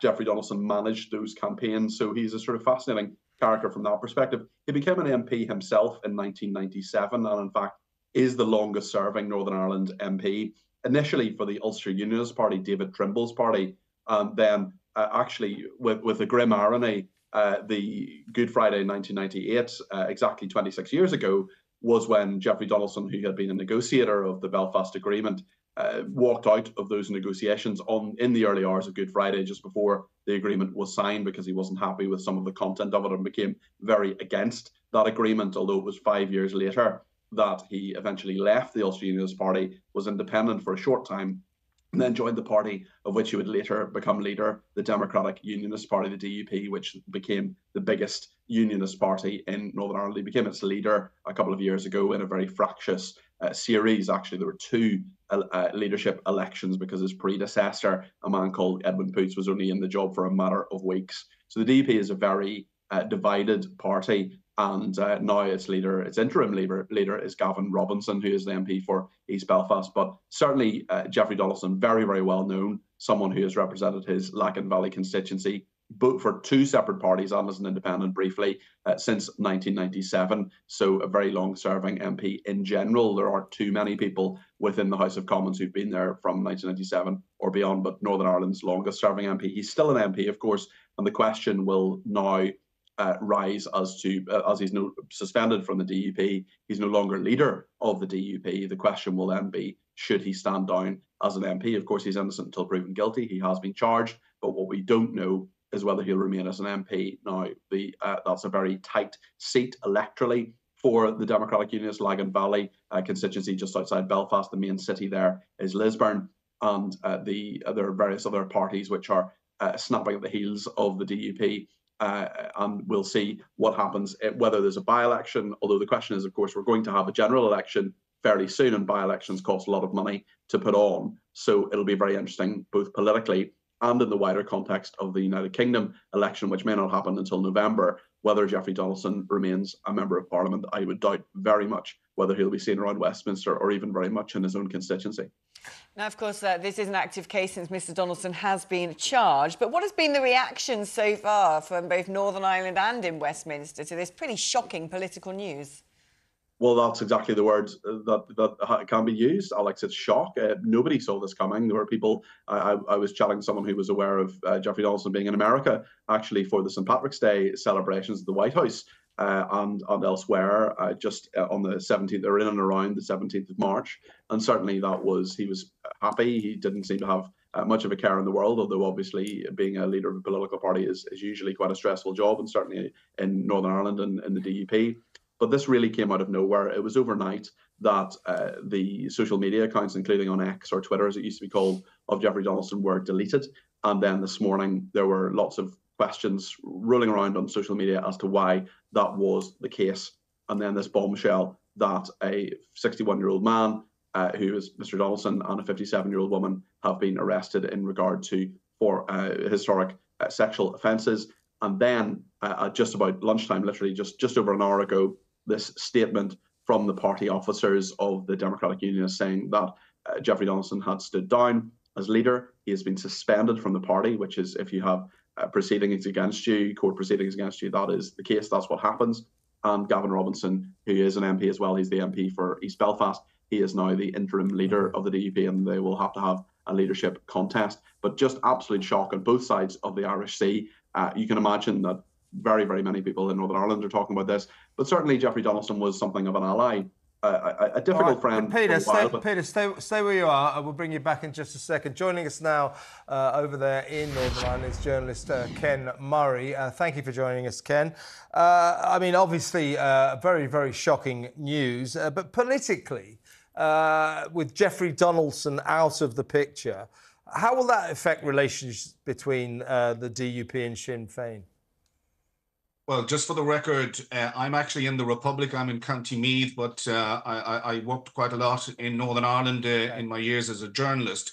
It should be pointed out that when the Stormont Assembly collapsed, there was immense resistance amongst the hardliners in the Democratic Unionist Party to return to Stormont and get the regional parliament up and running again, because 2022 turned out to be a pivotal year in, if you like, the history of Northern Ireland. A number of things happened. First of all, Sinn Féin won the most seats in the Assembly election that year. The Irish Language Act was passed. And one thing that happened that was a bit of an earthquake for unionists was that when the census figures were published in late 2022, for the first time in something like 400 years, the number of Catholics in Northern Ireland surpassed the number of Protestants for the first time ever. So the hardliners in the pro-British Democratic Unionist Party put up resistance to re-entering the Stormont Parliament, where Michelle O'Neill of Sinn Féin was the First Minister designate at the time, and the hardliners did not want to go in because they kept making the point that the Northern Ireland Protocol, which was succeeded by the Windsor Framework, which is all part of the fallout from Brexit in 2016, it created a scenario whereby Sinn Féin were and are the dominant party in the Assembly, and some people felt in the DUP that Jeffrey Donaldson was going too far by cozying up to Sinn Féin and going back in. Now, Jeffrey Donaldson did manage to persuade the majority of the executive in the Democratic Unionist Party to restart the Stormont Assembly, and last month it reconvened, and Michelle Smith became the First Minister, and her deputy is Emma Little-Pengelly. Now, she's interesting because she holds, if you like, a joint position, but the symbolism in Northern Ireland is that nationalists, Catholics, even Sinn Féin that comes from a Republican and anti-British background, they are now the dominant party. But Emma Little-Pengelly is interesting because she doesn't have a mandate. So she holds this position without a mandate.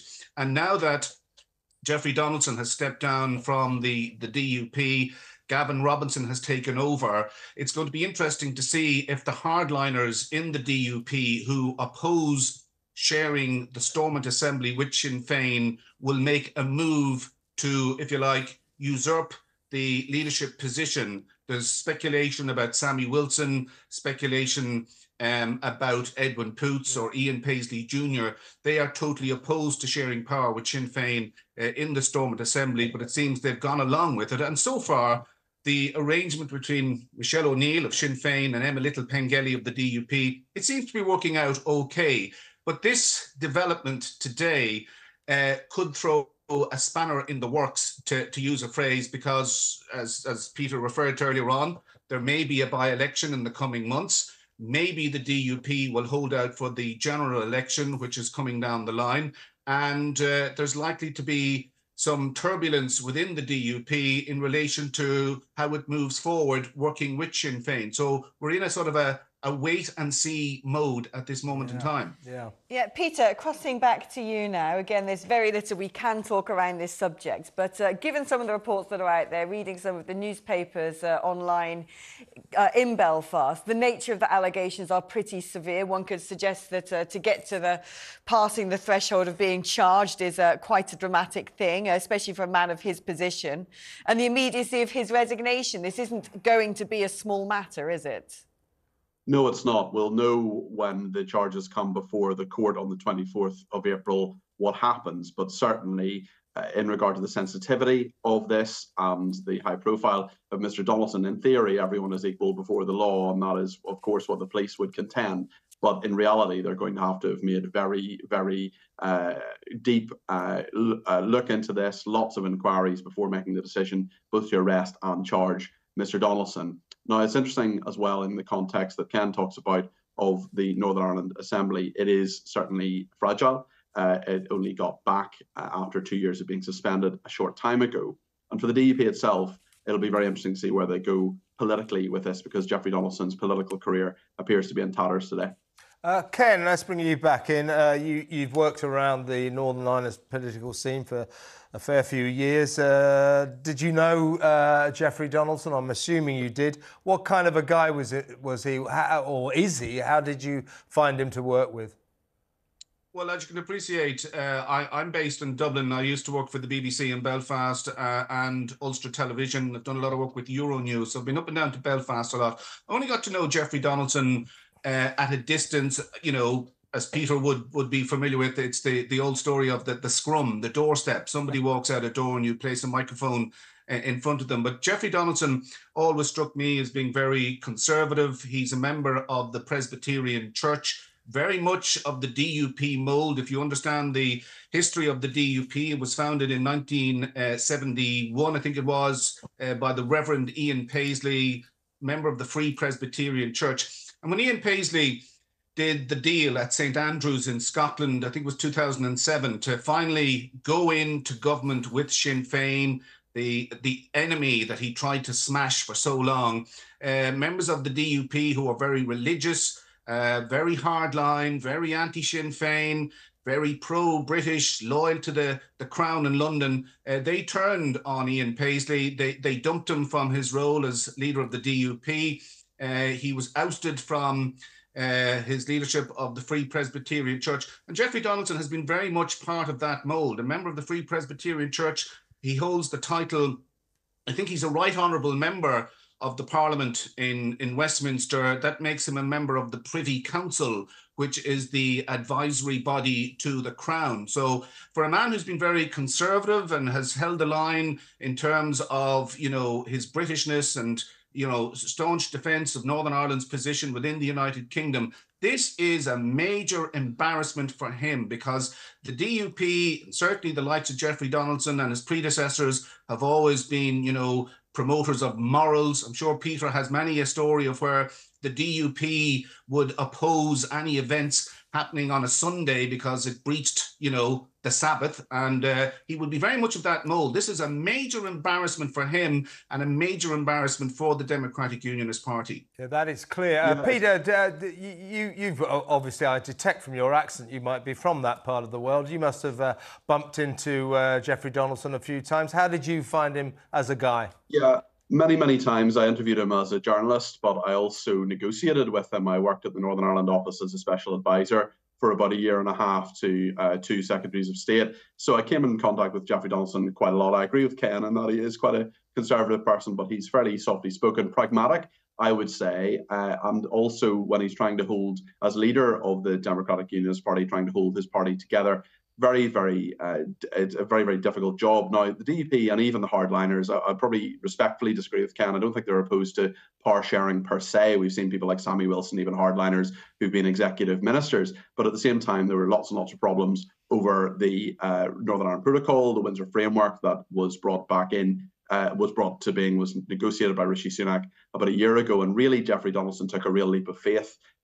constitutionally and politically in regard to getting back into government with Sinn Féin, although it wasn't actually at this stage anyway a government that he was part of, because he retained being a member of Parliament in Westminster. And that's something that Jeffrey Donaldson, who's been a member of Parliament since 1997, although concurrently was a member of the Northern Ireland Assembly, he was a junior minister as well to Ian Paisley. So he held all sorts of titles over the nature of his political career, which I think we can now safely say is over. And within that, a massive figure within Northern Ireland politics. Certainly when I met him, knew him, very affable, very friendly person.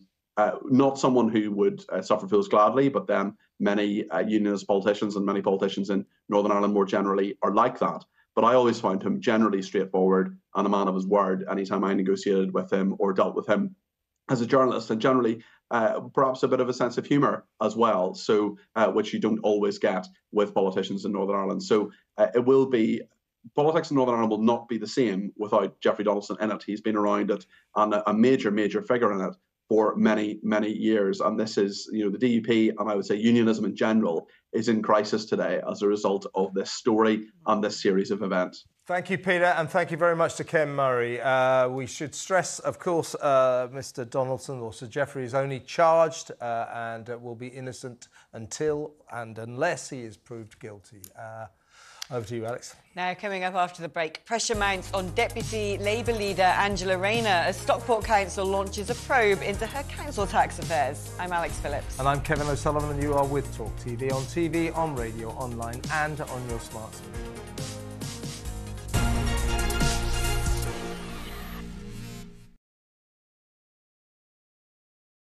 Hey, very good morning to you. Thanks for joining us. You're with talkTV, on radio, online. And we're on your smart speaker. Now, you ain't going to have an Eve-it, me old Chinas, but a new report is calling for a new definition of cockney. All right, Jeremy, me old China. All right, Rosie, oi, treacle. When J.K. Rowling says, let's just be honest, that's all she's saying, let's just be honest. When a man goes out and kills, we should talk about them as what they are, a biological man. Trans woman, it's not a woman. Trans woman is a man. Lee would have to go much further than his statement. I mean, he did say that he spoke clumsily and he understood the Prime Minister's position, but I think he'd need to say that he'd got it wrong.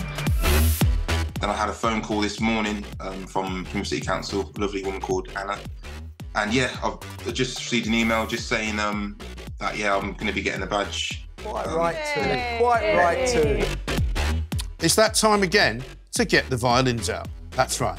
Prince Harry has lost his bid for UK security after moaning he'd been singled out. You might as well be discussing an invasion of Daleks for all I really get this. but I am now on social media, having been dragged off my £8 Nokia, reluctantly kicking and screaming. I'm a huge hit on Instagram, as you probably know. What are you doing? I was just about to do it. Ooh! It's Carry On. What just happened? Whoa, listen. There was a suggestion by some that maybe it would be nice to put a statue of the Queen on the fourth plinth. Mr. Khan apparently wasn't too keen on that. I'm sorry. I know what's coming and I can't stop laughing. So he suggested alternatives. There's a sweet potato. That's quite a small statue then. Wasn't there also a prostitute? A trans sex worker. You don't really need one of those in Trafalgar Square. You just got to walk up to Soho, don't you? Why do you know this? Because I know everything. Was he just unlucky getting that question with an ice cream, or is it a sign of something more? Seemed like he was on a late-night show to attract a young demographic, and they put him in an ice cream store. I read the statement this morning from the family. And if any police officer reads that statement, if you don't cry for what you read from what the family is saying, it's heartbreaking, then you shouldn't be a police officer. The UK, I'd say, has lots of racism within it. I don't necessarily think it's a racist country, but it permeates our institutions. Yeah, but for her to say, come out and vote, and by the way, when I was 22 years old and I had an affair with a married man that I knew was married, the feminists failed me. I'm sorry. I think the feminists did fail her. It was another era. She was 22. We're supposed to have moved on from that. Don't hark back on something you did that was wrong. talkTV. It's the only place where you get the truth.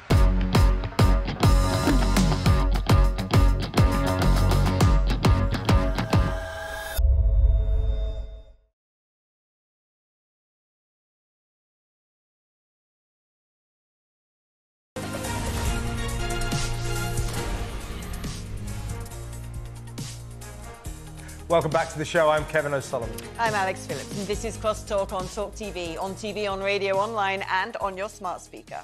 Now, the pressure is rising for Deputy Labour leader Angela Rayner as Stockport Council announces a review into suggestions the Labour deputy committed tax fraud. The council is looking into whether Rayner claimed the single person's council discount on the property while letting her brother live there. Well, it comes as Greater Manchester Police said it was reassessing its decision not to investigate allegations Rayner avoided capital gains tax when she sold her former council house. She's also faced scrutiny over claims that in 2010 she may have lived primarily at her ex-husband's home, despite registering to vote under her own address, which could be a breach of electoral rules. Well, joining us now is the Telegraph columnist and parliamentary sketch writer Madeline Grant and the Independent's chief political commentator John Rentoul. Madeline, I'm going to start with you. I mean, on the surface of it, people can go, well, you know, she owned a house, her husband owned a house, which one did she live in? Or is it just a mistake of paperwork? A lot of people do this sort of thing. But actually, when you're a deputy leader of a political party and the sort of basket of crimes and wrongdoings that this could entail, it is quite serious. Well, I think that the real problem is, you know, as you say, we're not potentially looking at a very large sum of money here if these allegations are true. But I think, as ever with these things, it's the handling of the issue and essentially the sense of a cover-up around it that has been the real problem. You know, I think that if Angela Rayner had said from the start, look, I made a mistake, I'm attempting to redress it, you know, people often fall foul of our tax system is notoriously complex. I mean, I have to hire an accountant just to do the tax return on the small amount of money that I make on top of my overall salary because it's so complicated. I think people would understand that, but there's been a real lack of reticence about this, about the issue of the house in Stockport. And there are also big allegations of hypocrisy here because, you know, Angela Rayner has previously been someone who's called for maximum transparency, called for people to resign for having fallen foul of tax rules, for example. So she said that the during the Hartlepool by-election. She said that the Tory candidate, Jill Mortimer, she insinuated that she had links to Cayman Islands tax avoidance schemes and demanded that Mortimer publish her tax return, even though that she was just a lowly backbencher at the time. And of course, Keir Starmer himself has said that his top three, which would be him and Rachel Reeves and Angela Rayner, ought to publish their tax returns. So there's all this stuff, baggage from the past, that is now coming to catch up with them. And I think, you know, if they had handled it differently, we wouldn't have to be in this place at all. The story would have gone away. And I think in a way it shows that sort of arrogance within the Labour Party right now. They clearly think that, you know, you can do the nothing to see here, folks, just ride it out because, you know, that's how well they're doing in the polls. Let's bring you in, John. As I understand it, Angela Rayner says that she was only acting on proper legal advice about capital gains tax and maybe also potential electoral fraud, which is a much lesser allegation. A lot of people make that mistake. But in terms of her capital gains, she says she was given proper advice. So no one is actually asking her to publish her tax returns. What we're asking, or what many people, they're asking, show us that letter, that official advice you got about capital gains tax. Why doesn't she show us that? No, well, as Madeleine pointed out, she's promised to publish her tax return, or Keir Starmer's promised it on her behalf, and she will do. She'll no doubt do that. But this is something that happened, what is it, 15 years ago or something like that. But she, as you say, she says she has advice from either her lawyers or her tax advisors, not quite sure which satisfies her that she hasn't done anything wrong, but she won't show it to the rest of us. She's shown it to Keir Starmer's team, but not to Keir Starmer himself, and I think that's a bit awkward. Yeah, I mean, how much of a headache, John, do you think this is going to be for Labour? Is it the sort of thing that the public just sort of, you know, goes over most people's heads? Or do you think people out there will have a sense of anger about this? No, not much. I mean, you know, I love Angela Rayner. I think she's brilliant. I think she's a great asset to the Labour Party. But she really shouldn't be behaving in this hypocritical way. I mean, as Madeleine said, she has called on various Tories at various times to be open and honest and to publish everything, and yet she's not following that herself. I think she'll get away with it because she's relatively popular and Labour are 20 points ahead in the polls, but I think it's a disgrace. Well said, John. Madeleine, I mean, she won't get away with it because if the police, who have said they're reassessing their decision not to investigate her, if they do investigate her and they find her guilty of this, of course, I must stress she denies any wrongdoing, but if they find her guilty of tax avoidance, then she's in big trouble, isn't she? And the Labour Party might have to dispense with her services going forward towards this election. I mean, she's in a bit of a mess, isn't she? Yeah, I think that's probably right. I think it would become too much of a difficulty for Keir Starmer, popular as she is, if it were to be, you know, there was some kind of official penalty given against her. But I just think that it's, you know, that what it tells you about the way that the Labour Party are operating internally right now, you know, it's not actually.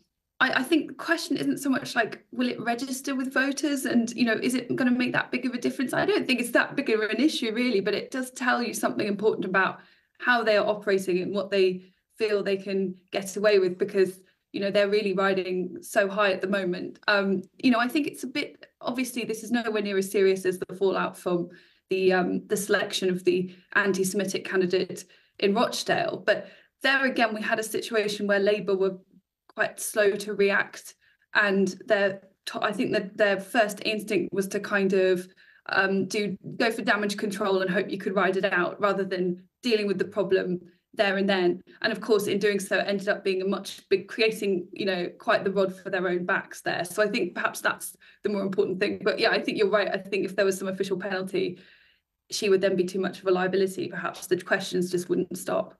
Now, while we've still got you, Madeleine, very quick question before we let you go. There have been some rumours knocking about that the Prime Minister could be forced into calling a general election this summer.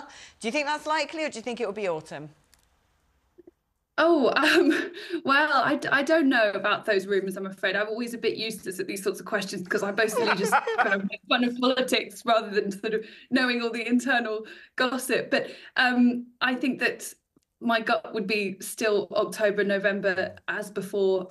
You know, I don't, with the polls as it is, it would take a very brave party to go to the polls any sooner than that, I think. And perhaps there is still the expectation that there may be some progress in areas. But, you know, we're currently in a technical recession. I don't think this would be a very good time for them to go to the polls. But that's just my hunch. I'm not sure there's any good time for the Tories to go to the polls at the moment. John, last question to you. Do you think Angela will be making a big public thank you to Margaret Thatcher for profiting to the tune of more than £40,000 from Maggie's Right to Buy scheme? Do you think Angela might thank Maggie?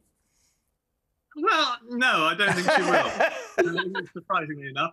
I mean, she has said, I mean, to be fair to her, that she opposes the deep discounts that are currently on offer to right to buy tenants, you know, 60% or something like that, which, you know, and the proceeds cannot be reinvested in social housing. She says that's wrong. But no, I think she takes a very pragmatic view, and I think that's one of the attractive things about her. Actually, she's prepared to praise Tony Blair even when she was being lauded by the Corbynistas. And I suspect she probably would have some nice things to say about Margaret Thatcher's record. I can't quite think that she could bring herself to say that the Right to Buy was an excellent idea. But I'll bet she can't. I mean, she's got herself in a murky situation, and it would benefit from the oxygen of transparency, and that's what she needs to do. Thank you very much to John Rentoul and to Madeline Grant. Moving on now, the CEO of Thames Water has said bills will have to rise by 40% if the company is going to survive. It comes as the business faces more than £15 billion worth of debt, made worse by the withdrawal of a £500 million funding injection from shareholders. But regulator Ofwat has made it clear it will refuse to budge on price hikes, leaving the cash-strapped water supplier in a slippery situation. Well, some suggest it is only a matter of time before the government is forced to take control. Joining us is journalist and author Ross Clark. Ross, nationalisation is a pretty costly pursuit for any government, particularly for a company as large as Thames Water, which I believe supplies 1 in 4 households with the transparent stuff. But are they going to have any other option if they can't put up customer prices? Well, if the company ends up going bust, I don't see what option the government would have otherwise, because you know, it is London's water supply. This is a company which was originally sort of set up to take ownership of London's water infrastructure. If it goes bust, you can't just suddenly switch onto some other company's pipes. So the infrastructure would have to be taken over by a sort of public corporation, and you know, whether it was then sold to some other private company or kept in public ownership, well, I can only guess. But you know, I think there would not be very much enthusiasm for selling these assets to any other private operator, given the record that the privatised utilities have. You know, they were privatised in the sort of 1980s, early 90s, with the promise that it would be a better deal for taxpayers, customers, take taxpayers off the hook. It would create competition. It would raise new extra finance for building infrastructure. And well, you look at it now, and it's from the electricity, gas industry. The prices have ended up being fixed by Ofgem. Water, if you're a retail customer, there's no competition whatsoever. You just have to put up with Thames Water or wherever you are in the country. And, you know, the taxpayer doesn't seem to be off the hook either. I mean, look what's happened on the railways. They're swallowing more public subsidies than British Rail ever did. And the whole thing's been a sort of bit of a failure, really. And but sadly, the Conservatives just can't seem to bring themselves to admit it. It's privatisation such a sort of totemic policy for many of them that they seem to sort of carry on sort of pushing it, even when the rest of the vast majority of countries seem to sort of think it's not been such a great idea.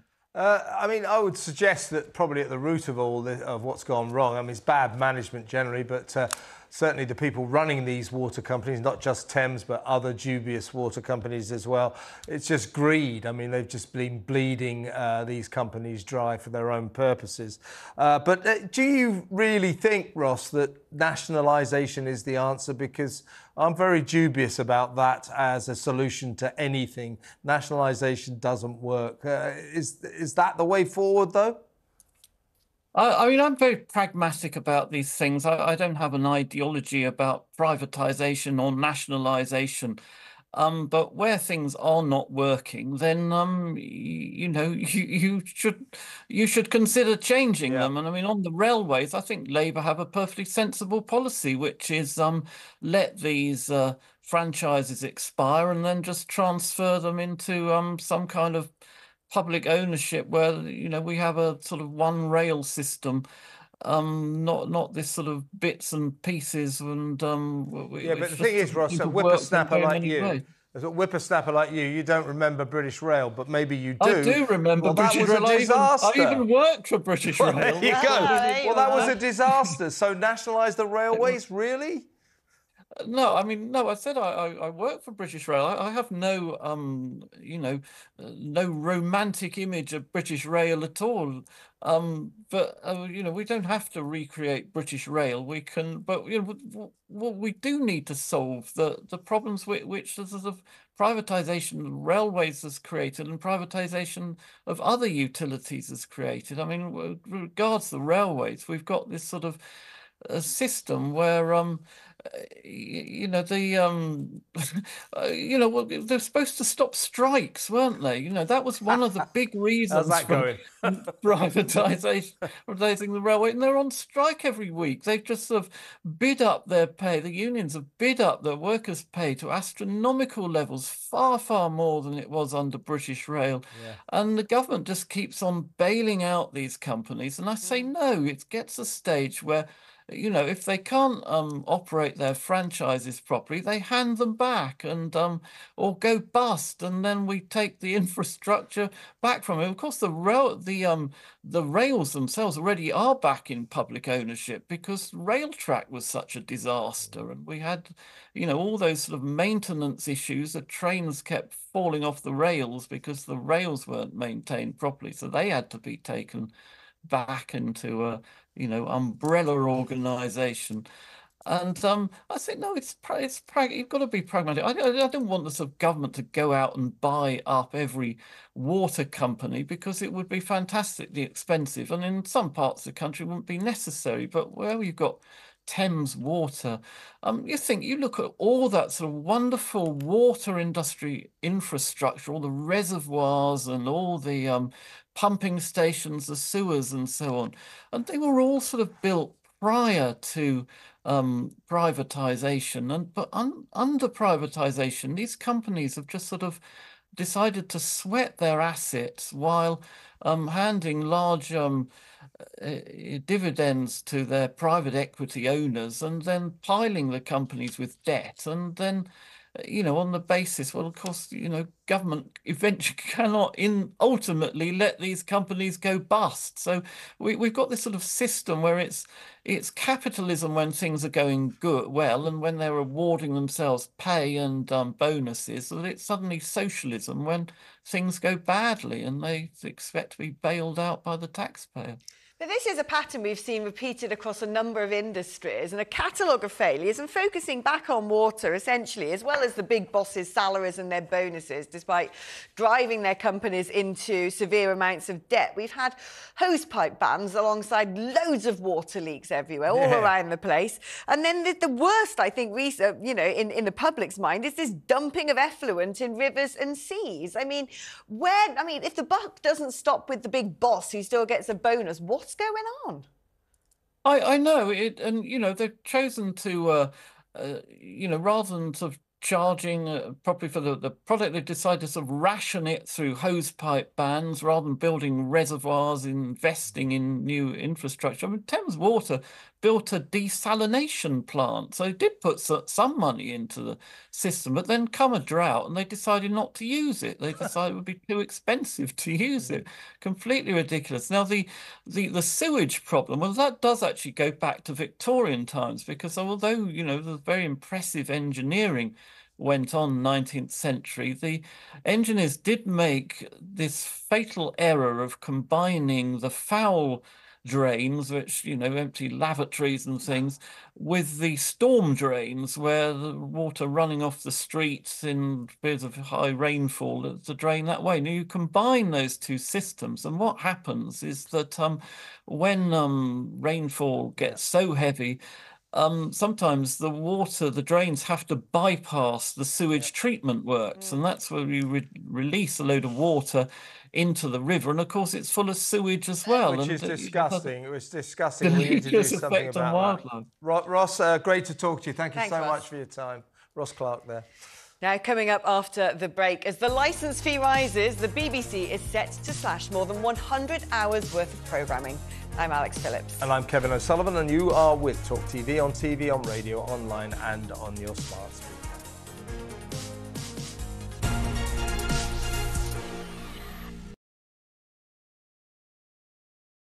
Hey, very good morning to you. Thanks for joining us. You're with talkTV, on TV, on radio, online. And we're on your smart speaker. Now, you ain't going to have an Eve, me old Chinas, but a new report is calling for a new definition of cockney. All right, Jeremy, me old China. All right, Rosie, oi, treacle. When J.K. Rowling says, let's just be honest, that's all she's saying, let's just be honest. When a man goes out and kills, we should talk about them as what they are, a biological man. Trans woman, it's not a woman. Trans woman is a man. Lee would have to go much further than his statement. I mean, he did say that he spoke clumsily and he understood the Prime Minister's position, but I think he'd need to say that he'd got it wrong. Then I had a phone call this morning from Plymouth City Council, a lovely woman called Anna. And yeah, I've just received an email just saying that, yeah, I'm going to be getting a badge. Quite right too. Quite right too. It's that time again to get the violins out. That's right. Prince Harry has lost his bid for UK security after moaning he'd been singled out. You might as well be discussing an invasion of Daleks for all I really get this. but I am now on social media, having been dragged off my £8 Nokia, reluctantly kicking and screaming. I'm a huge hit on Instagram, as you probably know. What are you doing? I'm just about to do it. Ooh! It's Carry On. What just happened? Whoa, listen. There was a suggestion by some that maybe it would be nice to put a statue of the Queen on the fourth plinth. Mr. Khan apparently wasn't too keen on that. I'm sorry. I know what's coming and I can't stop laughing. So he suggested alternatives. There's a sweet potato. That's quite a small statue then. Wasn't there also a prostitute? A trans sex worker. You don't really need one of those in Trafalgar Square. You just got to walk up to Soho. It's only about 40 minutes. Why do you know this? Because I know everything. Was he just unlucky getting that question with an ice cream, or is it a sign of something more? Seemed like he was on a late-night show to attract a young demographic, and they put him in an ice cream store. I read the statement this morning from the family. And if any police officer reads that statement, if you don't cry for what you read from what the family is saying, it's heartbreaking, then you shouldn't be a police officer. The UK, I'd say, has lots of racism within it. I don't necessarily think it's a racist country, but it permeates our institutions. Yeah, but for her to say, come out and vote, and by the way, when I was 22 years old and I had an affair with a married man that I knew was married, the feminists failed me. I'm sorry. I think the feminists did fail her. It was another era. She was 22. We're supposed to have moved on from that. Don't hark back on something you did that was wrong. talkTV. It's the only place where you get the truth.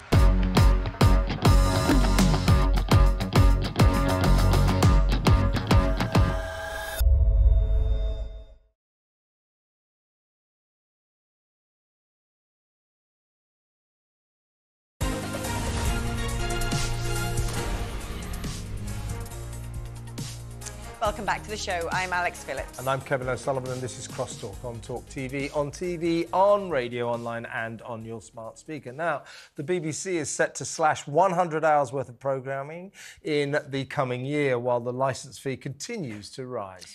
With the BBC projecting a total deficit of almost £500 million, there will be a sharp decrease in new dramas, soaps and documentaries, with daytime favourites Doctors already axed. Joining us now is media commentator Nigel Pawley. Hi, Nigel. If I gave you the task, of, I said, right, you've got £3.5 billion, £3.5 billion to spend in the next year, you wouldn't be able to do it. But if you wanted handy advice on how to get rid of all that money and then still plead poverty, you must go to the BBC. They know how to do this. How dare this state broadcaster that we have to pay for, soon to the tune of £170 a year, tell us they haven't got enough money when we corporately give them £3.5 billion a year, and now they're going to cut back 100 hours worth of programming, including top quality drama, the daytime soap Doctors getting axed, CBBBs, they're going down, whatever you call it, and so on and so forth. So factual entertainment shows are going down to 850 hours. That's a slash of 15%. Basically, they are completely cutting back the amount of entertainment they give us because they say they haven't got enough money. They're swimming in money, aren't they? They are, and they also, rather annoyingly, are cutting all the things that I actually quite like watching on the BBC. BBC 4, where they used to have great music documentaries and live and arty sort of stuff. Sport, they're cutting back on as well. They haven't actually mentioned too much of that, but what actually is worse than you're saying, Kevin, because they cut 1,000. They cut 1,000 hours last year, so they're actually just adding on. Last year they cut back on sport, they cut back on various dramas, but they're cutting back even further. So we're actually worse than we were a year ago, and we're going to be even worse than we were 2 years ago. So it's an ongoing drip, drip, drip of cutting. CBeebies, why? I mean, surely kids want to watch television. Why should the future of broadcast? Let's face it, they're youth obsessed at the BBC, but they're cutting CBeebies. It doesn't make any sense, does it? If you'd have thought that would have been the audience they wanted to capture, because that's what they tend to do. This is what I don't understand, because they get a licence fee as the public service broadcaster. And if I was going to categorise what is the public service and what isn't, I would say big sporting events that everyone should be able to access for free, gone. I would say rolling national news, gone. I would say local services such as local radio, gone. I would say children and education programmes, gone. Instead, what are we getting? Foreign language drivel in other countries and blimmin' hundreds of podcasts. And inaccurate news. But podcasts are the big thing. Someone said the other day that the trouble with the BBC is they're going into AI. It's going to be even worse. We're going to have programmes that are not even being made, but it's going to be AI. Yeah. They are enthralled to big tech and high tech. Now, we all know that big tech, high tech costs a lot of money. And rather than competing in that world, the BBC have headed straight into the digital world, while they've left behind us, I guess they're called analogue viewers behind. Yeah. But the basic thing is, we're the ones who pay their wages. Yeah. I would quite like to see the open goal back on the television. Oh, me too, Nigel. We've got to go, but I'll tell you, the BBC's not like it was in our day. It's going to hell in a handcart. Nothing's like it Thanks, was. Nigel Pawley. Sadly, though, Alex, we've come to the end of this very special Good Friday show. Thank you for tuning in. Please do join us same time, actually on Monday at 9:30 a.m. Yeah, up next, though, is Ian Collins. Have a wonderful Good Friday. Bye-bye.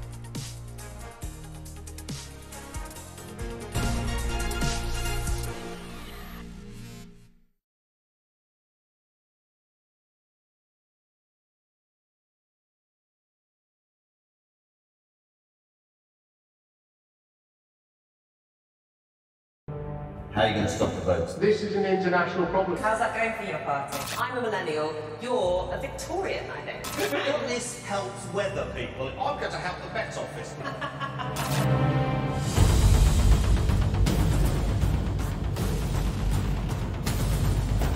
3, 2, 1. And go Grams.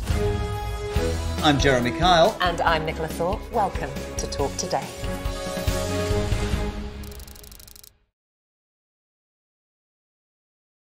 Hey, very good morning to you. Thanks for joining us. You're with talkTV, on TV, on radio, online. And we're on your smart speaking. Now, you ain't going to have an eve it, me old Chinas, but a new report is calling for a new definition of cockney. All right, Jeremy, me old China. Rosie, All right, oi, oi, treacle. When when J.K. Rowling says, let's just be honest. That's all she's saying. Let's just be honest. When a man goes out and kills, we should talk about them as what they are, a biological man. Trans woman, it's not a woman. Trans woman is a man. Lee would have to go much further than his statement. I mean, he did say that he spoke clumsily and he understood the Prime Minister's position, but I think he'd need to say that he got it wrong. Then I had a phone call this morning from Plymouth City Council, a lovely woman called Anna. And yeah, I've just received an email just saying that, yeah, I'm going to be getting a badge. Quite right too. Quite right too. It's that time again to get the violins out. That's right. Prince Harry has lost his bid for UK security after moaning he'd been singled out. You might as well be discussing an invasion of Daleks for all I really get this. but I am now on social media, having been dragged off my £8 Nokia, reluctantly kicking and screaming. I'm a huge hit on Instagram, as you probably know. What are you doing? I'm just about to do it. Ooh! It's carry on. What just happened? What? Listen. There was a suggestion by some that maybe it would be nice to put a statue of the Queen on the fourth plinth. Mr. Khan apparently wasn't too keen on that. I'm sorry. I know it's coming and I can't stop laughing. So he suggested alternatives. There's a sweet potato. That's quite a small statue then. Wasn't there also a prostitute? A trans sex worker. You don't really need one of those in Trafalgar Square. You just got to walk up to Soho, don't you?